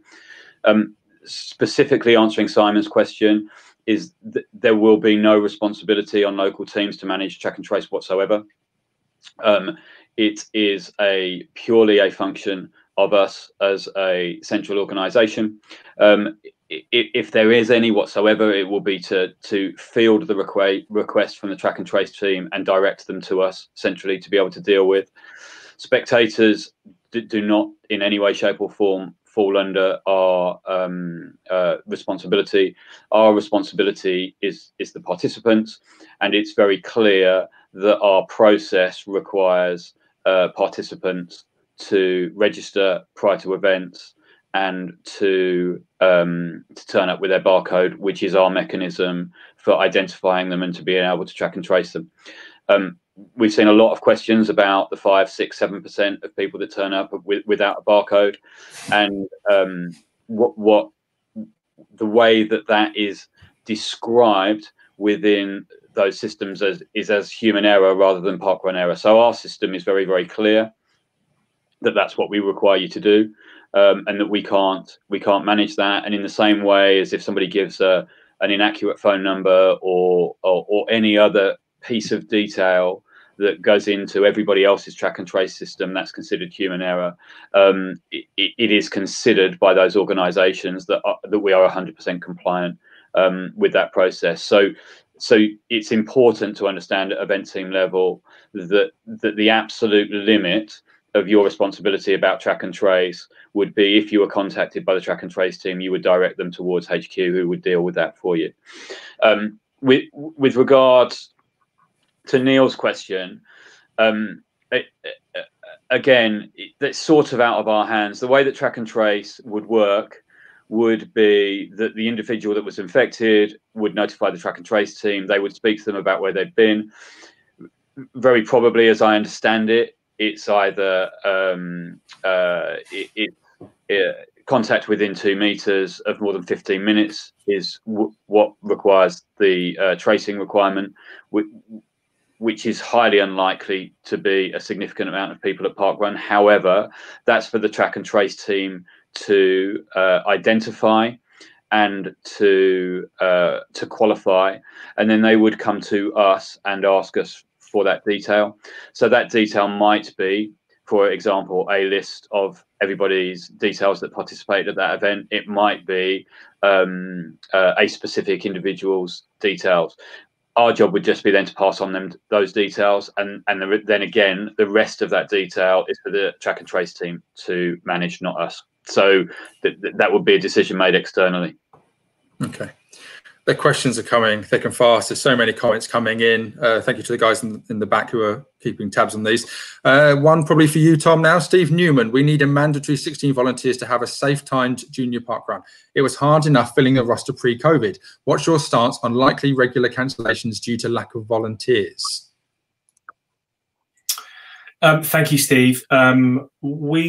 So that is a question that comes up a lot again, and people are understandably really concerned about that. We feel that, however, based on the insight we have, and we asked, for example, I don't have the numbers exactly to hand, but we part of our survey work, we asked people who'd never ever volunteered before, how likely would you be to volunteer? And it was an incredibly large number of people. It was a relatively low percentage, but it was, when you based it on how many people don't ever volunteer. Remember, on a normal weekend, we have about 10 times as many walkers and runners as we do volunteers. The number of people who've never volunteered before saying I'd volunteer is incredible. And so actually, I think it's our opinion that that all of our events would be overwhelmed with people volunteering. It is our position that in the countdown to events reopening, at that point, when we were on an actual countdown, so if we got to the point where we said this is the date, the majority of our communications would be around offer your volunteering service to event teams if you can. I think we'll see events overwhelmed, so I think that, and there's a very limited number of volunteer roles. So my junior parkrun, we need a lot more than that. Actually, we need about 24 people at our juniors, volunteers. But obviously, we can take 100. We have about 110 kids a week. We could take double that easily. So there's a lot more opportunities, a lot more space for people to walk or run. But our feeling is that the response from the community would be overwhelming in terms of number of volunteers, and certainly our communications around that would be significant. I think Nick put it really nicely the other day when he was on Free Weekly Timed, when Vassal said, what do you think you'll be doing, Nick, on the first day back? And Nick said, I'll be staying local and volunteering. Now, again, I can't reiterate it enough that we mustn't beat people up who don't stay local and don't volunteer. That's, parkrun is founded in a non-judgmental way, and Paulton and Hewitt has always been exceptionally passionate about not judging people and allowing people to participate in the way that they would like to participate, and that's fine. We don't need everybody to volunteer, and in fact, we couldn't accommodate even 10% or even 20% of people volunteering. We couldn't accommodate that. But I think event teams will be overwhelmed by the number of people volunteering.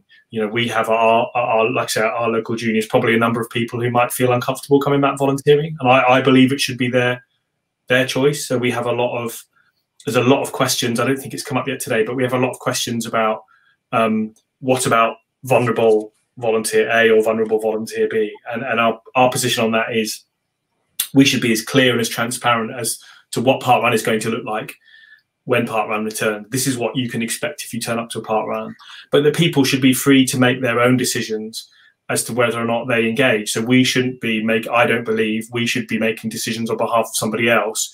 We see you as being vulnerable. If you said to my dad, you are in your mid-70s, so we don't want you doing this, I think he'd be really offended at that, and he wants to make that choice. At the same time, my mum might be less comfortable, and she might say, I'd rather not do that, and that's fine. That's fine too. And so I think we'll be overwhelmed with volunteers. And I think in events like ours, where we actually rely on 20 or 25 volunteers, and there's maybe 5 or 6 that might not feel comfortable coming back, who are there every week, they're kind of the regulars, reaching out to our community, I think we'd be inundated with people saying, I'll help. It's an exceptional time, and I want to contribute towards taking parkrun forwards. Okay. Well, we're going to stick with you, Tom. Dave, I'm based in Wales, near the border. Sorry, Dave is the person who's asking the question. If the guidance is to stay local, what's to stop people crossing the border? How will those local English parkruns cope? Did you talk to anyone from Scotland or Wales about why they disallow parkruns? Yes, we talked to lots of people from Scotland and from Wales about various things. So at a higher level around why disallow parkruns, and at a more community-based level, how would you feel? Would you travel? Or how would you feel about people coming over the border into from your country and volunteering and whatever it might be? Right up to the all-party parliamentary group for Parkrun, which is chaired by Nick Smith MP, who's a Welsh MP. And we were looking at the data around that. We looked at some of the data from when we closed, where there was a week where the Republic of Ireland was closed, but Northern Ireland was open. And so we looked at the data for how many people do actually move. There is a greater risk of that in Wales, between Wales and England, than Wales and Scotland. So we have a number more events in close proximity either side of the English-Welsh border, including Severn Bridge Parkrun, which crosses over. And in fact, there was Severn Bridge 10K, I think, a week or two ago, with 700 runners doing a 10K there. And so the reason for them not being allowed is that the government guidance says they're not, because of the number of, in both Scotland and Wales, I think it's because of the numbers of participants. We've been in contact with, for example, in Wales, we've written to the First Minister of Wales. We've gone through the APPG and through Nick Smith.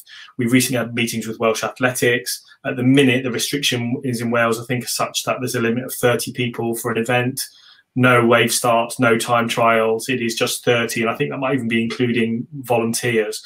So there are government restrictions in both. We're trying to unlock those. I think today the numbers of infections in Wales, I think, are about half that. I think there might even still be about 1 in 2,000 people in Wales. So the risk is lower in Wales if you're basing it on the number of people who might be infectious with COVID-19.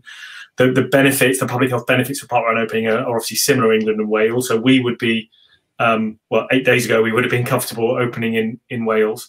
But those are the restrictions. And yeah, we continue to speak to people and try and understand what those challenges are. And, you know, we see them the same. It's not just an England-Wales thing or an England-Scotland thing. There's also the local lockdown situation. You know, if we were open, and as happened last night, I think it was, that the Northeast went into a level of lockdown. And I've not counted our events in the Northeast of England, but there's probably about 50 events or something in the Northeast of England.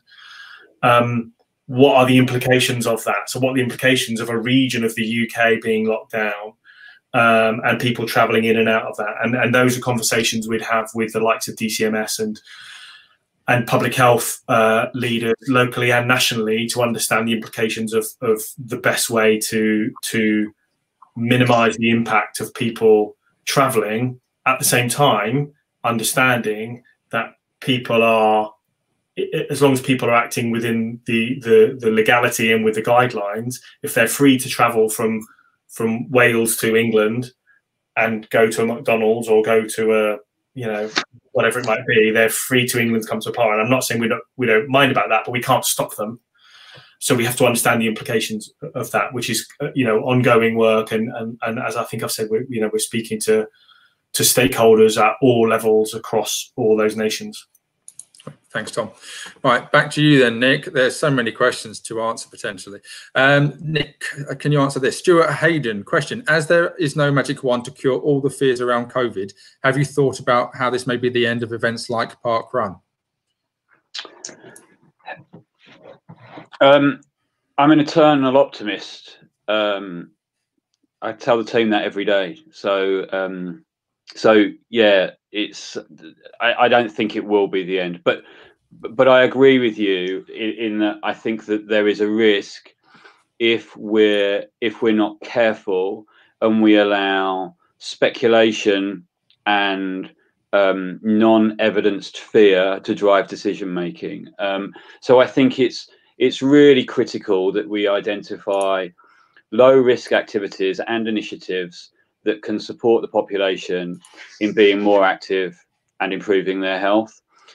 We know now, and we didn't know it at the beginning of this at the beginning of lockdown and the beginning of this pandemic, but we know now that underlying health is a really important factor in how dangerous this virus is. And we know that we should be using that knowledge at a population level to encourage physical activity and initiatives like parkrun as an extra layer of protection from the virus.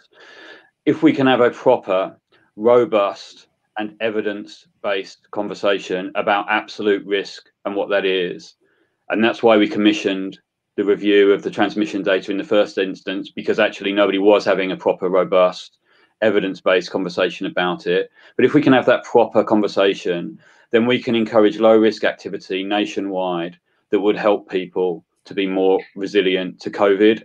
And that's where we want to be in this conversation. So rather than seeing everything on the spectrum of risk and effectively allowing everything to be cancelled and then fight to come back, evidence and data should allow us to see that initiatives like parkrun will help keep people out of hospital and not put people in hospital.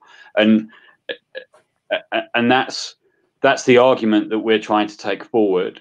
And I think that it is beginning to get a bit of traction, and I am optimistic that it will get further traction. Okay. Just while I keep you, Nick, because I just want to bounce back very quickly regarding a follow-up to the track and trace element. And Rory Marriott has asked about rules stating juniors have to be accompanied by an adult, so they must be our responsibilities regarding track and trace that you mentioned a little while ago. Yeah, look, it's an excellent question, Rory. So our starting position absolutely would be that we've been incredibly transparent and open with all of those organisations we talked about, and they're completely comfortable with our track and trace system. And our position obviously was that we can't track and trace everybody that's in the park at that time, whether they've got a connection to our event or not. And I'm pretty sure that, for example, recreational football, which is as Tom talked about, is 2 million people participating in parks all over the country, and not responsible for spectators and everybody that chooses to turn up or not. At the same time, as I think that through, you know, having been to a couple of athletics events over the last couple of months, to spectate at those events, I have been required to give my details and have been considered to be part of the event. So I think there's a good question. It presented in a way that perhaps we hadn't considered before, and one that we'll take away and get greater clarification on. Okay, thank you. Right, then next question. Okay, Brian Darney, it's probably for you, Tom. So parkrun are staying with mass starts. That seems to go against all advice from EA Sport England, which specifically prohibit mass starts. I don't understand why it's deemed safe for 500 parkrunners to congregate at a mass start, but it's not deemed safe for 100 runners taking part in an off-road trail race. Why is that? Thank you, Brian. So we've been, I think Nick mentioned earlier, since the beginning of July, we've been part of an overall kind of steering group, looking at government guidelines, feeding into government guidelines, developing our own independent government guidelines amongst each other. And that included, I think I only said British Athletics earlier, that includes England Athletics as well. And so we've been largely working together, but at the same time, those organisations are independent of each other. And so we come to, sometimes we might come to different views of what the appropriate way forward is. And I think with if we just take discrepancies between British Athletics, England Athletics and parkrun, I think one thing that's important to understand is we're good friends with them, we collaborate on loads of stuff, we're not affiliated with them, so we're free to set our guidelines and they're free to set their guidelines. Our guidelines have differed for many years actually on many different things, and we're respectful of their guidelines and they're respectful of our guidelines. And I think that's really important. And there is a different approach we take. So a lot of our guidelines are set around being as simple and as sustainable as possible, and minimizing work required for volunteers and minimizing barriers to delivery of events, not just participation events.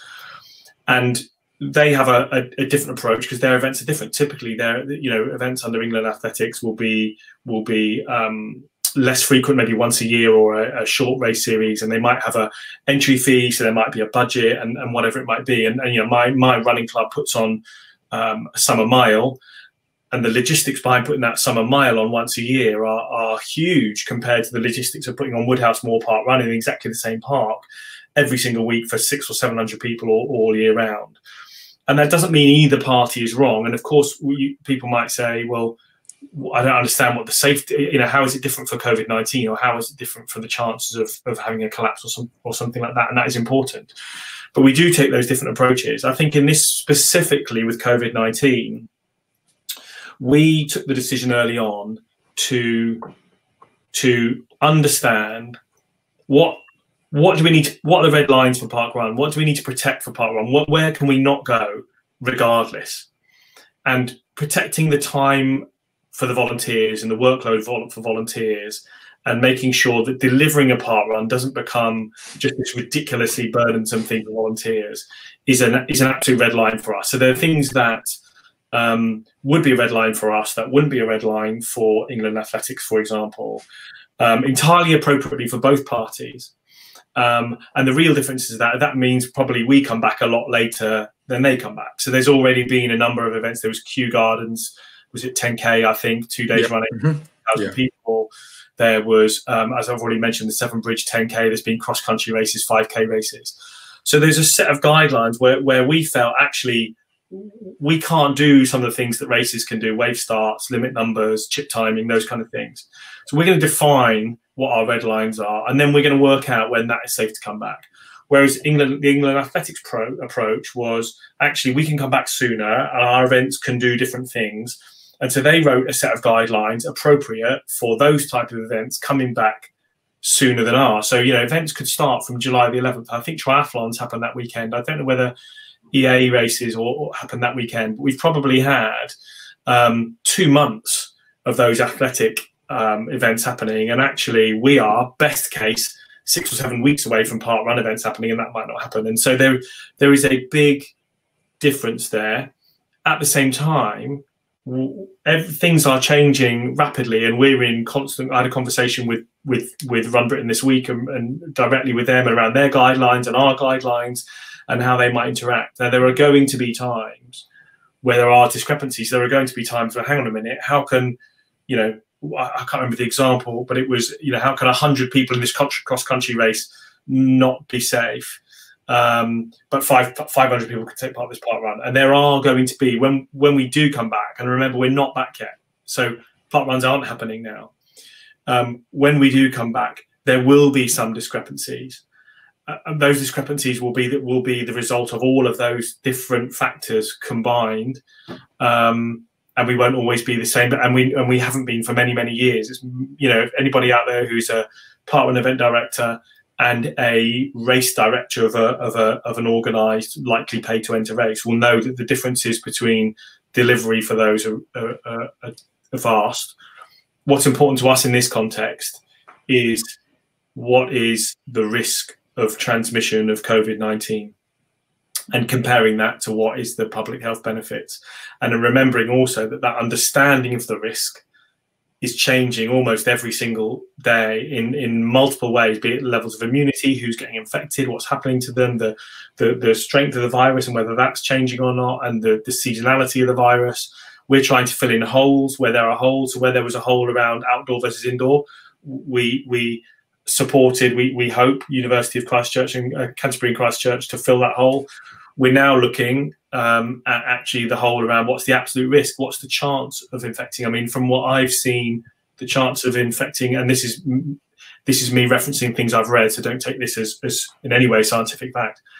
But from what I've seen, that if you live with somebody, the chance of you infecting them is maybe 5 or 10%. So the chances of you passing on the virus in a fleeting contact in an outdoor event like a parkrun must be significantly, you would expect, and this is what we're going to start looking at, significantly less than the 5 or 10%, as if you lived with somebody where you might be sharing a dinner table every single day and so on. And actually, when you start multiplying the the chance of somebody being there with an infection by the chance of them infecting somebody if they are there, then that's really, in our opinion, really developing that knowledge to make evidence-based decisions. Now, I'm not saying England Athletics aren't making evidence-based decisions. The evidence is changing all the time. We're collaborating with them, and as our understanding develops, their understanding develops. And I think over time you will see theirs and our guidance getting closer together rather than further apart. And we are talking probably every week. Okay, thank you for that, Tom. And thank you to everybody who's still with us, because I recognise this is a long time. There's a lot of information that's being expressed. There's a lot of questions being asked. It's a lot of time to devote to people, and it's well worth then letting people know it's you guys, your comms guys are going to collate all this, are going to put it into a written summary, going to make it available on the blog. So if you're not able to watch everything, but if you're worried about things that may have been addressed and you still have got additional concerns, you should be able to find it in the summary that the comms guys will be putting into a blog to read at your leisure. So about I think it'll be done for next week. Obviously, there's a weekend coming up, but lots of people asking that question apparently. Just to say, just to interrupt on that. Sorry to interrupt, but we feel that the only way to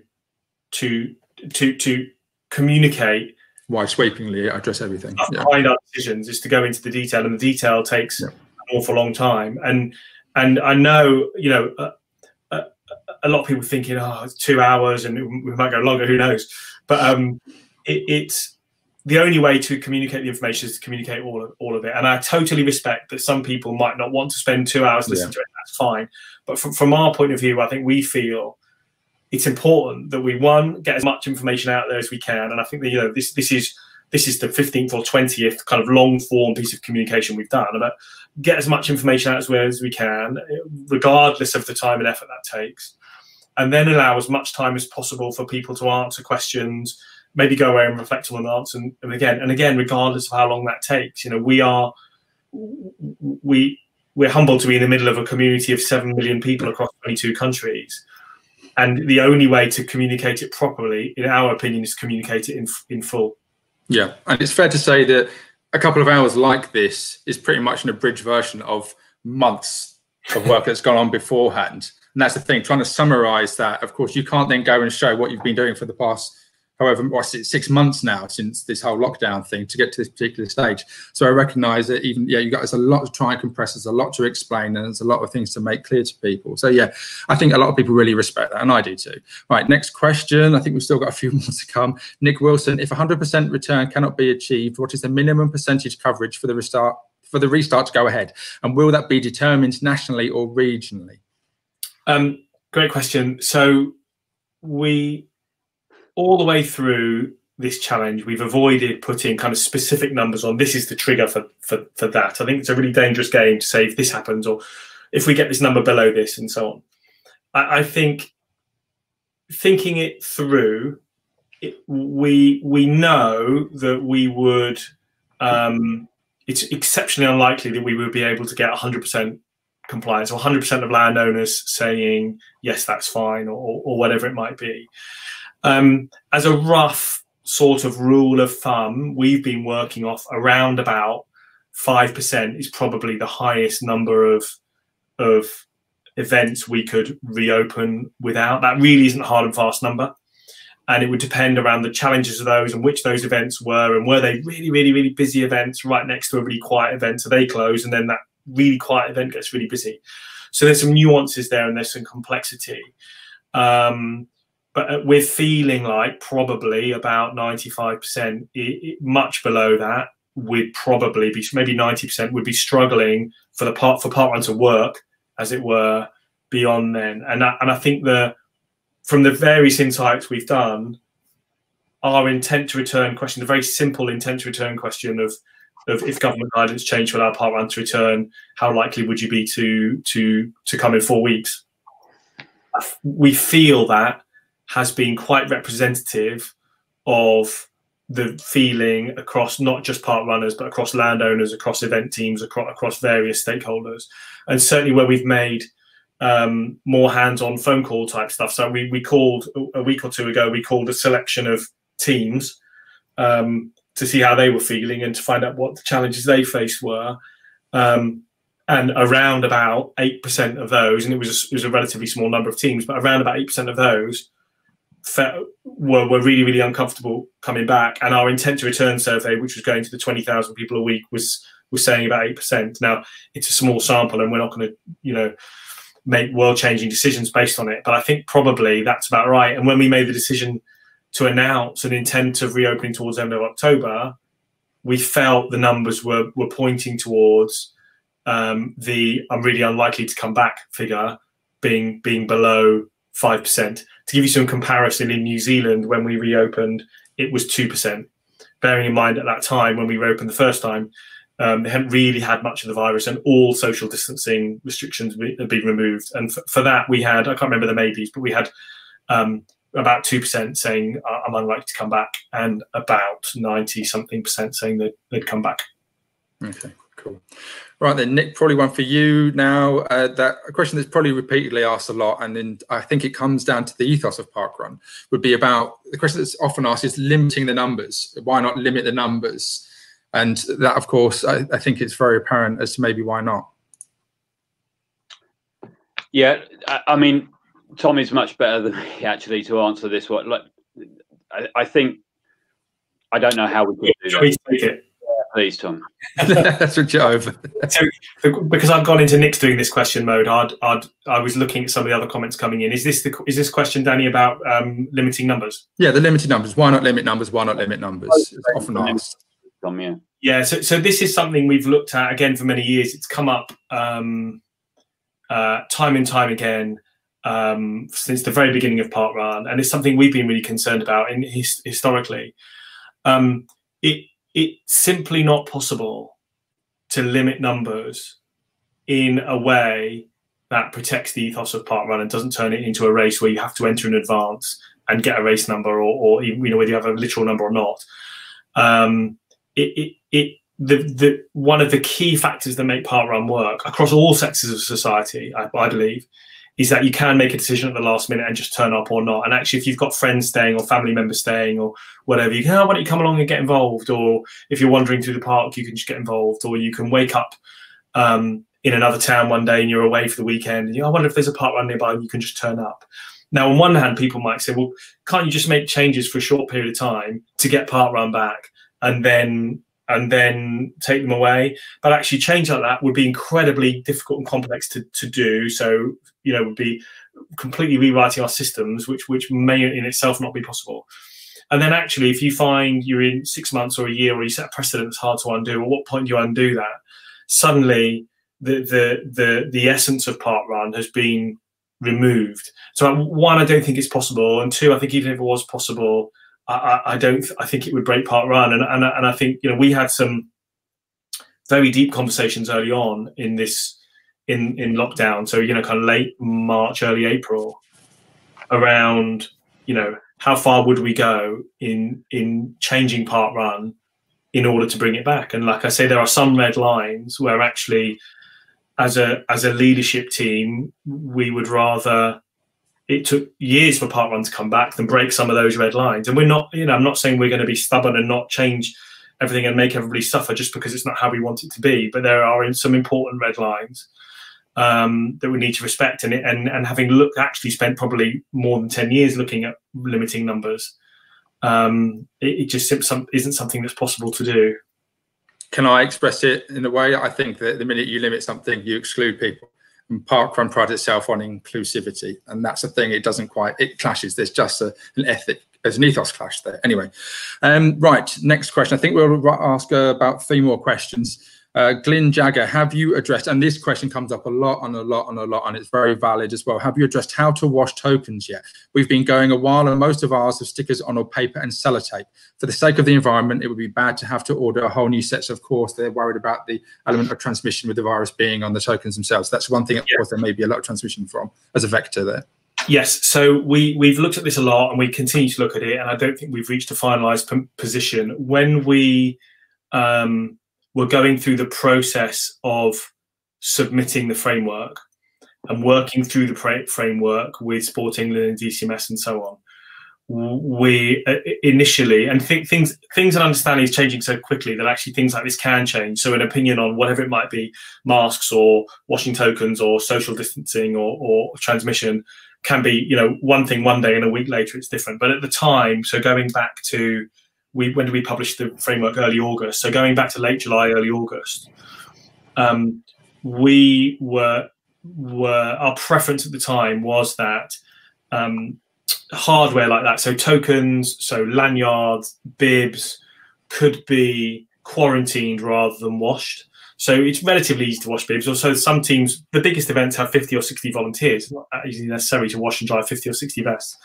But our feeling in the early days was that actually quarantine would be appropriate. We had at that time some pushback from public health saying actually the guidance really needs to be to wash those.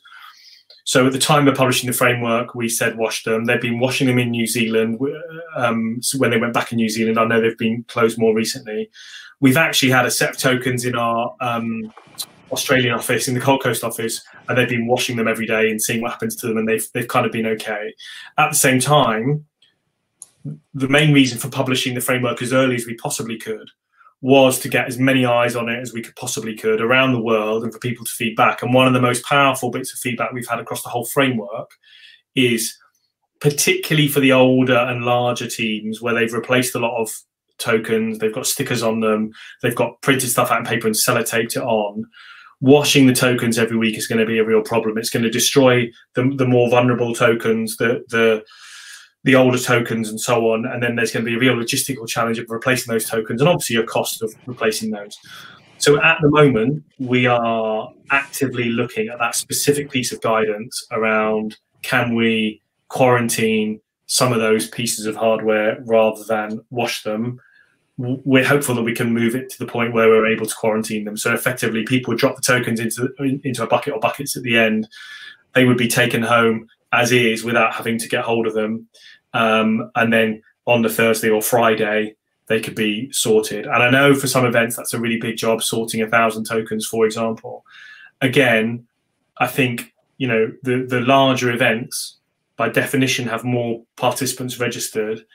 Our communications would be incredibly strong around, please help out your event teams where you possibly can. I don't think event teams would have problems with people coming forwards and saying, there's no problem, I'll take them home and I'll sort them on a Thursday and I'll bring them back on the Saturday. Or if social distancing guidelines allow in a local area, I'll drop them around the Run Director's house on a Friday night or something. But that guidance is still changing. We're trying to get it clarified a little bit better. Okay, thank you. May I just say that Kipchoge and Bekele could have run a marathon in the time that we've been talking now. So we've now gone beyond the world record for the marathon in terms of running context. Right, next question. Beth Connor, and I think it is Beth Connor. Many event teams would have appreciated this forum before this public forum, given that we have to do all the work for the restart and have many of our own questions. So we're not skirting any difficult questions. Who wants to sort of address that point? I'll happily do it. Thank you, Beth. Okay. So it's a really valid point, and that, there are many ways to do things. I think our position was one, the most powerful thing we can do is call all the event teams. So we rang them all up. We offered them all a call, and we rang them up, and we rang over 1,000. And some of those calls went into 1 or 2 hours long for an individual call, and some were much shorter. I know, and lots of event teams I know didn't take up those calls. They maybe didn't necessarily see the value in them at the time, or they were otherwise engaged. Lots of people were going through lots of challenges during that time. But so the first thing we did pretty much was to contact all of our event teams around the world and say we'd love to have a conversation if we could schedule a call. Since that point, we speak to multiple event teams every single day, and in the UK specifically, Helen Hood and Joe Sinton Hewitt are both. That's pretty much all they do every day is communicate with event teams and understand their challenges and speak to them. We talked specifically before we did this about, do we have an event team Q&A like this? So could we have an event team Q&A? It's difficult to do it in a private forum, so there are ways we could have done it, But then how do you define an event team? Is it just the event director, or is it the core team? And what's a core team, and how do we do that? And we felt in making that decision as to whether or not we do we do an event team Q&A? Do we do an ambassador Q&A? Do we do a public Q&A? And actually, from what we've seen, and we've had thousands upon thousands of questions coming in every format you could imagine, from private messages on our own personal devices to emails to the support site to social media across all the channels. And actually what we found is the questions are very similar across event teams and across ambassadors and across park runners. The questions are quite similar. So we felt that the most appropriate way to move forward to do next would be to hold as open and as in-depth and as detailed an update and Q&A session as we possibly could, which I'm sure there are event directors listening, ambassadors listening. It's going to be uploaded afterwards. We're going to look to do a written summary of it. We're going to populate the FAQs on our COVID framework from it. And so we felt that was the most appropriate way to get the information out properly and in as much detail as possible to as many people as possible, as quickly as possible. Okay, thank you. Right, getting there now. Ben Adams, I think the only way forward is to have a closed event to ease workload on volunteers and allow events to run with sufficient number of volunteers. I guess it's kind of slightly harking back to the limit of numbers. So who would like to address that point? Let me dive into that, Danny. Okay. I think because there are, I first got involved in parkrun in 2007, and I went to Bushy Park, and I did Bushy Park Run, Bushy Park Time Trials, it was called then. And I had, as most people listening to this, watching this will have had, I had that experience of this is just amazing. It's totally game changing. It's like, I was a fairly competitive triathlete and runner at the time, and it was like nothing I'd ever seen before. It was just wonderful. And that for me has been imprinted in my mind as parkrun, as it were, as what we're trying to protect those early days. And certainly I started working for Parkrun in 2011. I became country manager of Parkrun UK in 2012. And I've always seen my role as understanding what parkrun really, really, really is deeply, and doing everything I can to protect that and not allowing it to change into something that isn't parkrun. And there are loads of other things that aren't parkrun, and they're wonderful. Whatever it might be, London Marathon or an Ironman or a local 10K or a local half marathon or a pay to enter 5K, and all those things, they're all great. But, my role for the last nearly 10 years has been, in my responsibility, in my opinion, has been protecting parkrun from evolving into something that it isn't, and losing the essence of parkrun and losing the magic of parkrun and what it achieves. And I think you touched on it earlier, Danny. I think one of the absolute fundamental founding principles of parkrun is you can just turn up and take part. And now I know we have events on custodial estates around the world, so you can't just turn up at Keppel Park Run at Wetherby YOI and take part. So I of course I accept, although the people in those custodial estates can essentially turn up to their local park run on a Saturday morning.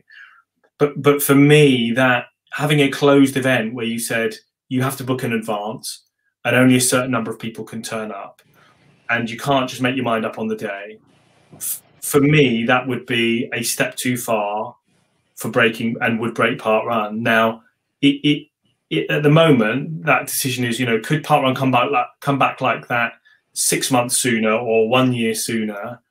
And my opinion, and it would be supported, it is supported. We've had these discussions in detail with the trustees of Parkrun Global, the charity, including Paul Sinton here at the founder, is that level of change would be unacceptable to reduce the time it took parkrun to come back by 6 months or a year or something. So if it meant we had to wait a year longer, we wouldn't, or we could come back a year sooner, we wouldn't make that level of change.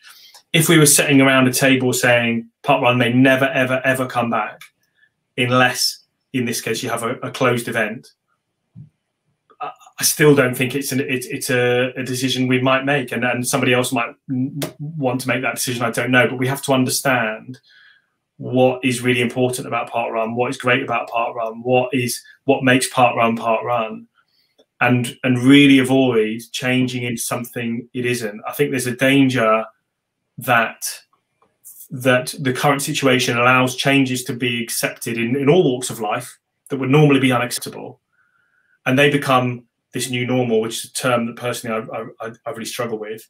They become this new normal, and then you can't go back, and then it's a problem. And where things are good, so you know, there's a good new normal in that we're you know, the virtual volunteer is going to be compulsory. We've made these incredible changes to it. In fact, we've not talked about it today, but we've made these incredible changes to it, which will massively ease the results capturing and processing process, particularly for large teams. I mean, it's an incredible change.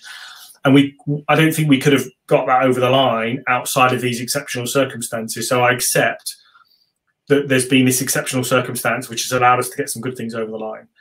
We have to be incredibly mindful and sensitive to not so good things getting over the line because it's an exceptional circumstance, and then not being able to change those back, and it breaking the thing that we love so much and so dearly. Thank you very much. Right. I think it's fair to say that we have been fairly comprehensive in a lot of questions being answered, expression and regarding opinions, decisions, and the work behind it. I think we should probably slightly look to wrap it up a little bit. I recognise the viewership as well, maybe decreasing a little bit. And also, we've got a long day ahead. We'll come to that in a second. But Lisa Stevens makes a point. Not all runners are depressed or lonely. People can still run and do other exercise, which has been proven to help. Yeah, I'll take that one, Danny. Thank you. It's a brilliant point, Lisa. And actually, it's the reason, really, we're having this conversation. So I think there's 7 million park runners, of which 4 million have done a park run somewhere in the world, and probably every one of those 4 million is looking at park run predominantly through their lens of their own experience. And so you're absolutely right. For some people, that is a privilege and luxury and ability that they have to be able to go out and get the benefits of physical activity on their own. However, and I think it's important to understand this, the reason that park run has been the phenomena that it is over the last 10 or 15 years is that there are tens, hundreds of thousands, millions of people for whom it is not that easy for a multitude of different reasons. You know, whether those are cultural barriers, whether they are the circumstances in which they live, whether they are the environment in which they live, there are a multitude. And the reason that park run has succeeded in engaging those people and encouraging them into physical activity is it has offered to and been successful at looking at their life through their lens, empathizing and understanding, and providing a space for them to participate in physical activity where they feel valued and an equal, and they feel relevant, where in other physical activity sectors, whether that be a gym or a conventional running event or doing it on their own, they don't. And so the reality is for those people, the tens of thousands, the hundreds of thousands, the millions of people, the last 6 months have had that seized away from them, and they're just not doing it because they didn't do it before. And those barriers and challenges that stopped them doing it for a year or for 10 years or for their whole life up until the point they found park run still exist. They're still there. They're still problems. And so we feel an incredible responsibility to them. You know, they're not at home in their, you know, their luxury houses doing marathons around the back garden or press up challenges, or, you know, they're on the 10th floor of a skyscraper with a family and 2 jobs and no opportunity to get out, and park run offered like incredible opportunities to meet people that support them, embrace them, and empowered them. And so it is for those people that we are pushing this phenomena back, not necessarily for the people, exactly as you say, that can go to the park and run and get the physical and mental benefits of physical activity. Okay, fantastic. I think there is probably no better note to end on in that sense. And on an even lighter note as well, because I feel like I've run a mental marathon regarding all that, and I've just been sitting here listening to what you've had to say. Yeah, tonight it's exciting. It is exciting because, of course, we're speaking about the return of England. That's not the only thing that's happening. Parkrun Australia is coming back, the Northern Territories, that they have free events up there. They are starting. I'll be broadcasting live with those guys at 10 p.m. tonight as well. So I've got a long day ahead, but they start at 7 a.m. their time on the other side of the world. Cape Pembroke Lighthouse, which is in the Falkland Islands, that starts again today. So there's lots of little shafts of light that are appearing now with respect to parkrun coming back and giving us all hope that we're going to get there eventually, because it has to come back. I'm sure we all feel that it has to come back at some time. So thank you, Tom. Thank you, Nick. Thank you for asking me on. I'm sure we'll be doing this again. And I expect, and from looking at the majority of the comments, many people hugely appreciate the time and the explanations that have gone in. And yeah, I go and get myself a cup of tea and have a rest. But thank you very much. Thank you for you guys for asking me to do this. And again, I'm sure this is many weeks ahead of answering questions, I should say. So shall we end it there? Yeah, thanks. Yeah, good. Tuning in and putting up with us for 2 hours, especially putting up with Tom. And thanks to you, Danny, for offering to do this. We're really grateful. Thank you. Yeah, this is a resource now. This is a point of reference. This is a resource. Hopefully there is a point of reference for people to come back to and have questions answered, which is now going to be permanently out there. Once we end this broadcast, it will be obviously able to watch back on the Parkrun channel as well as the Facebook page too. Right then, I'm going to hit end broadcast, and we can say ta-ta for now. But thank you for joining us, everybody. Take care. Speak soon. Thanks very much. Goodbye.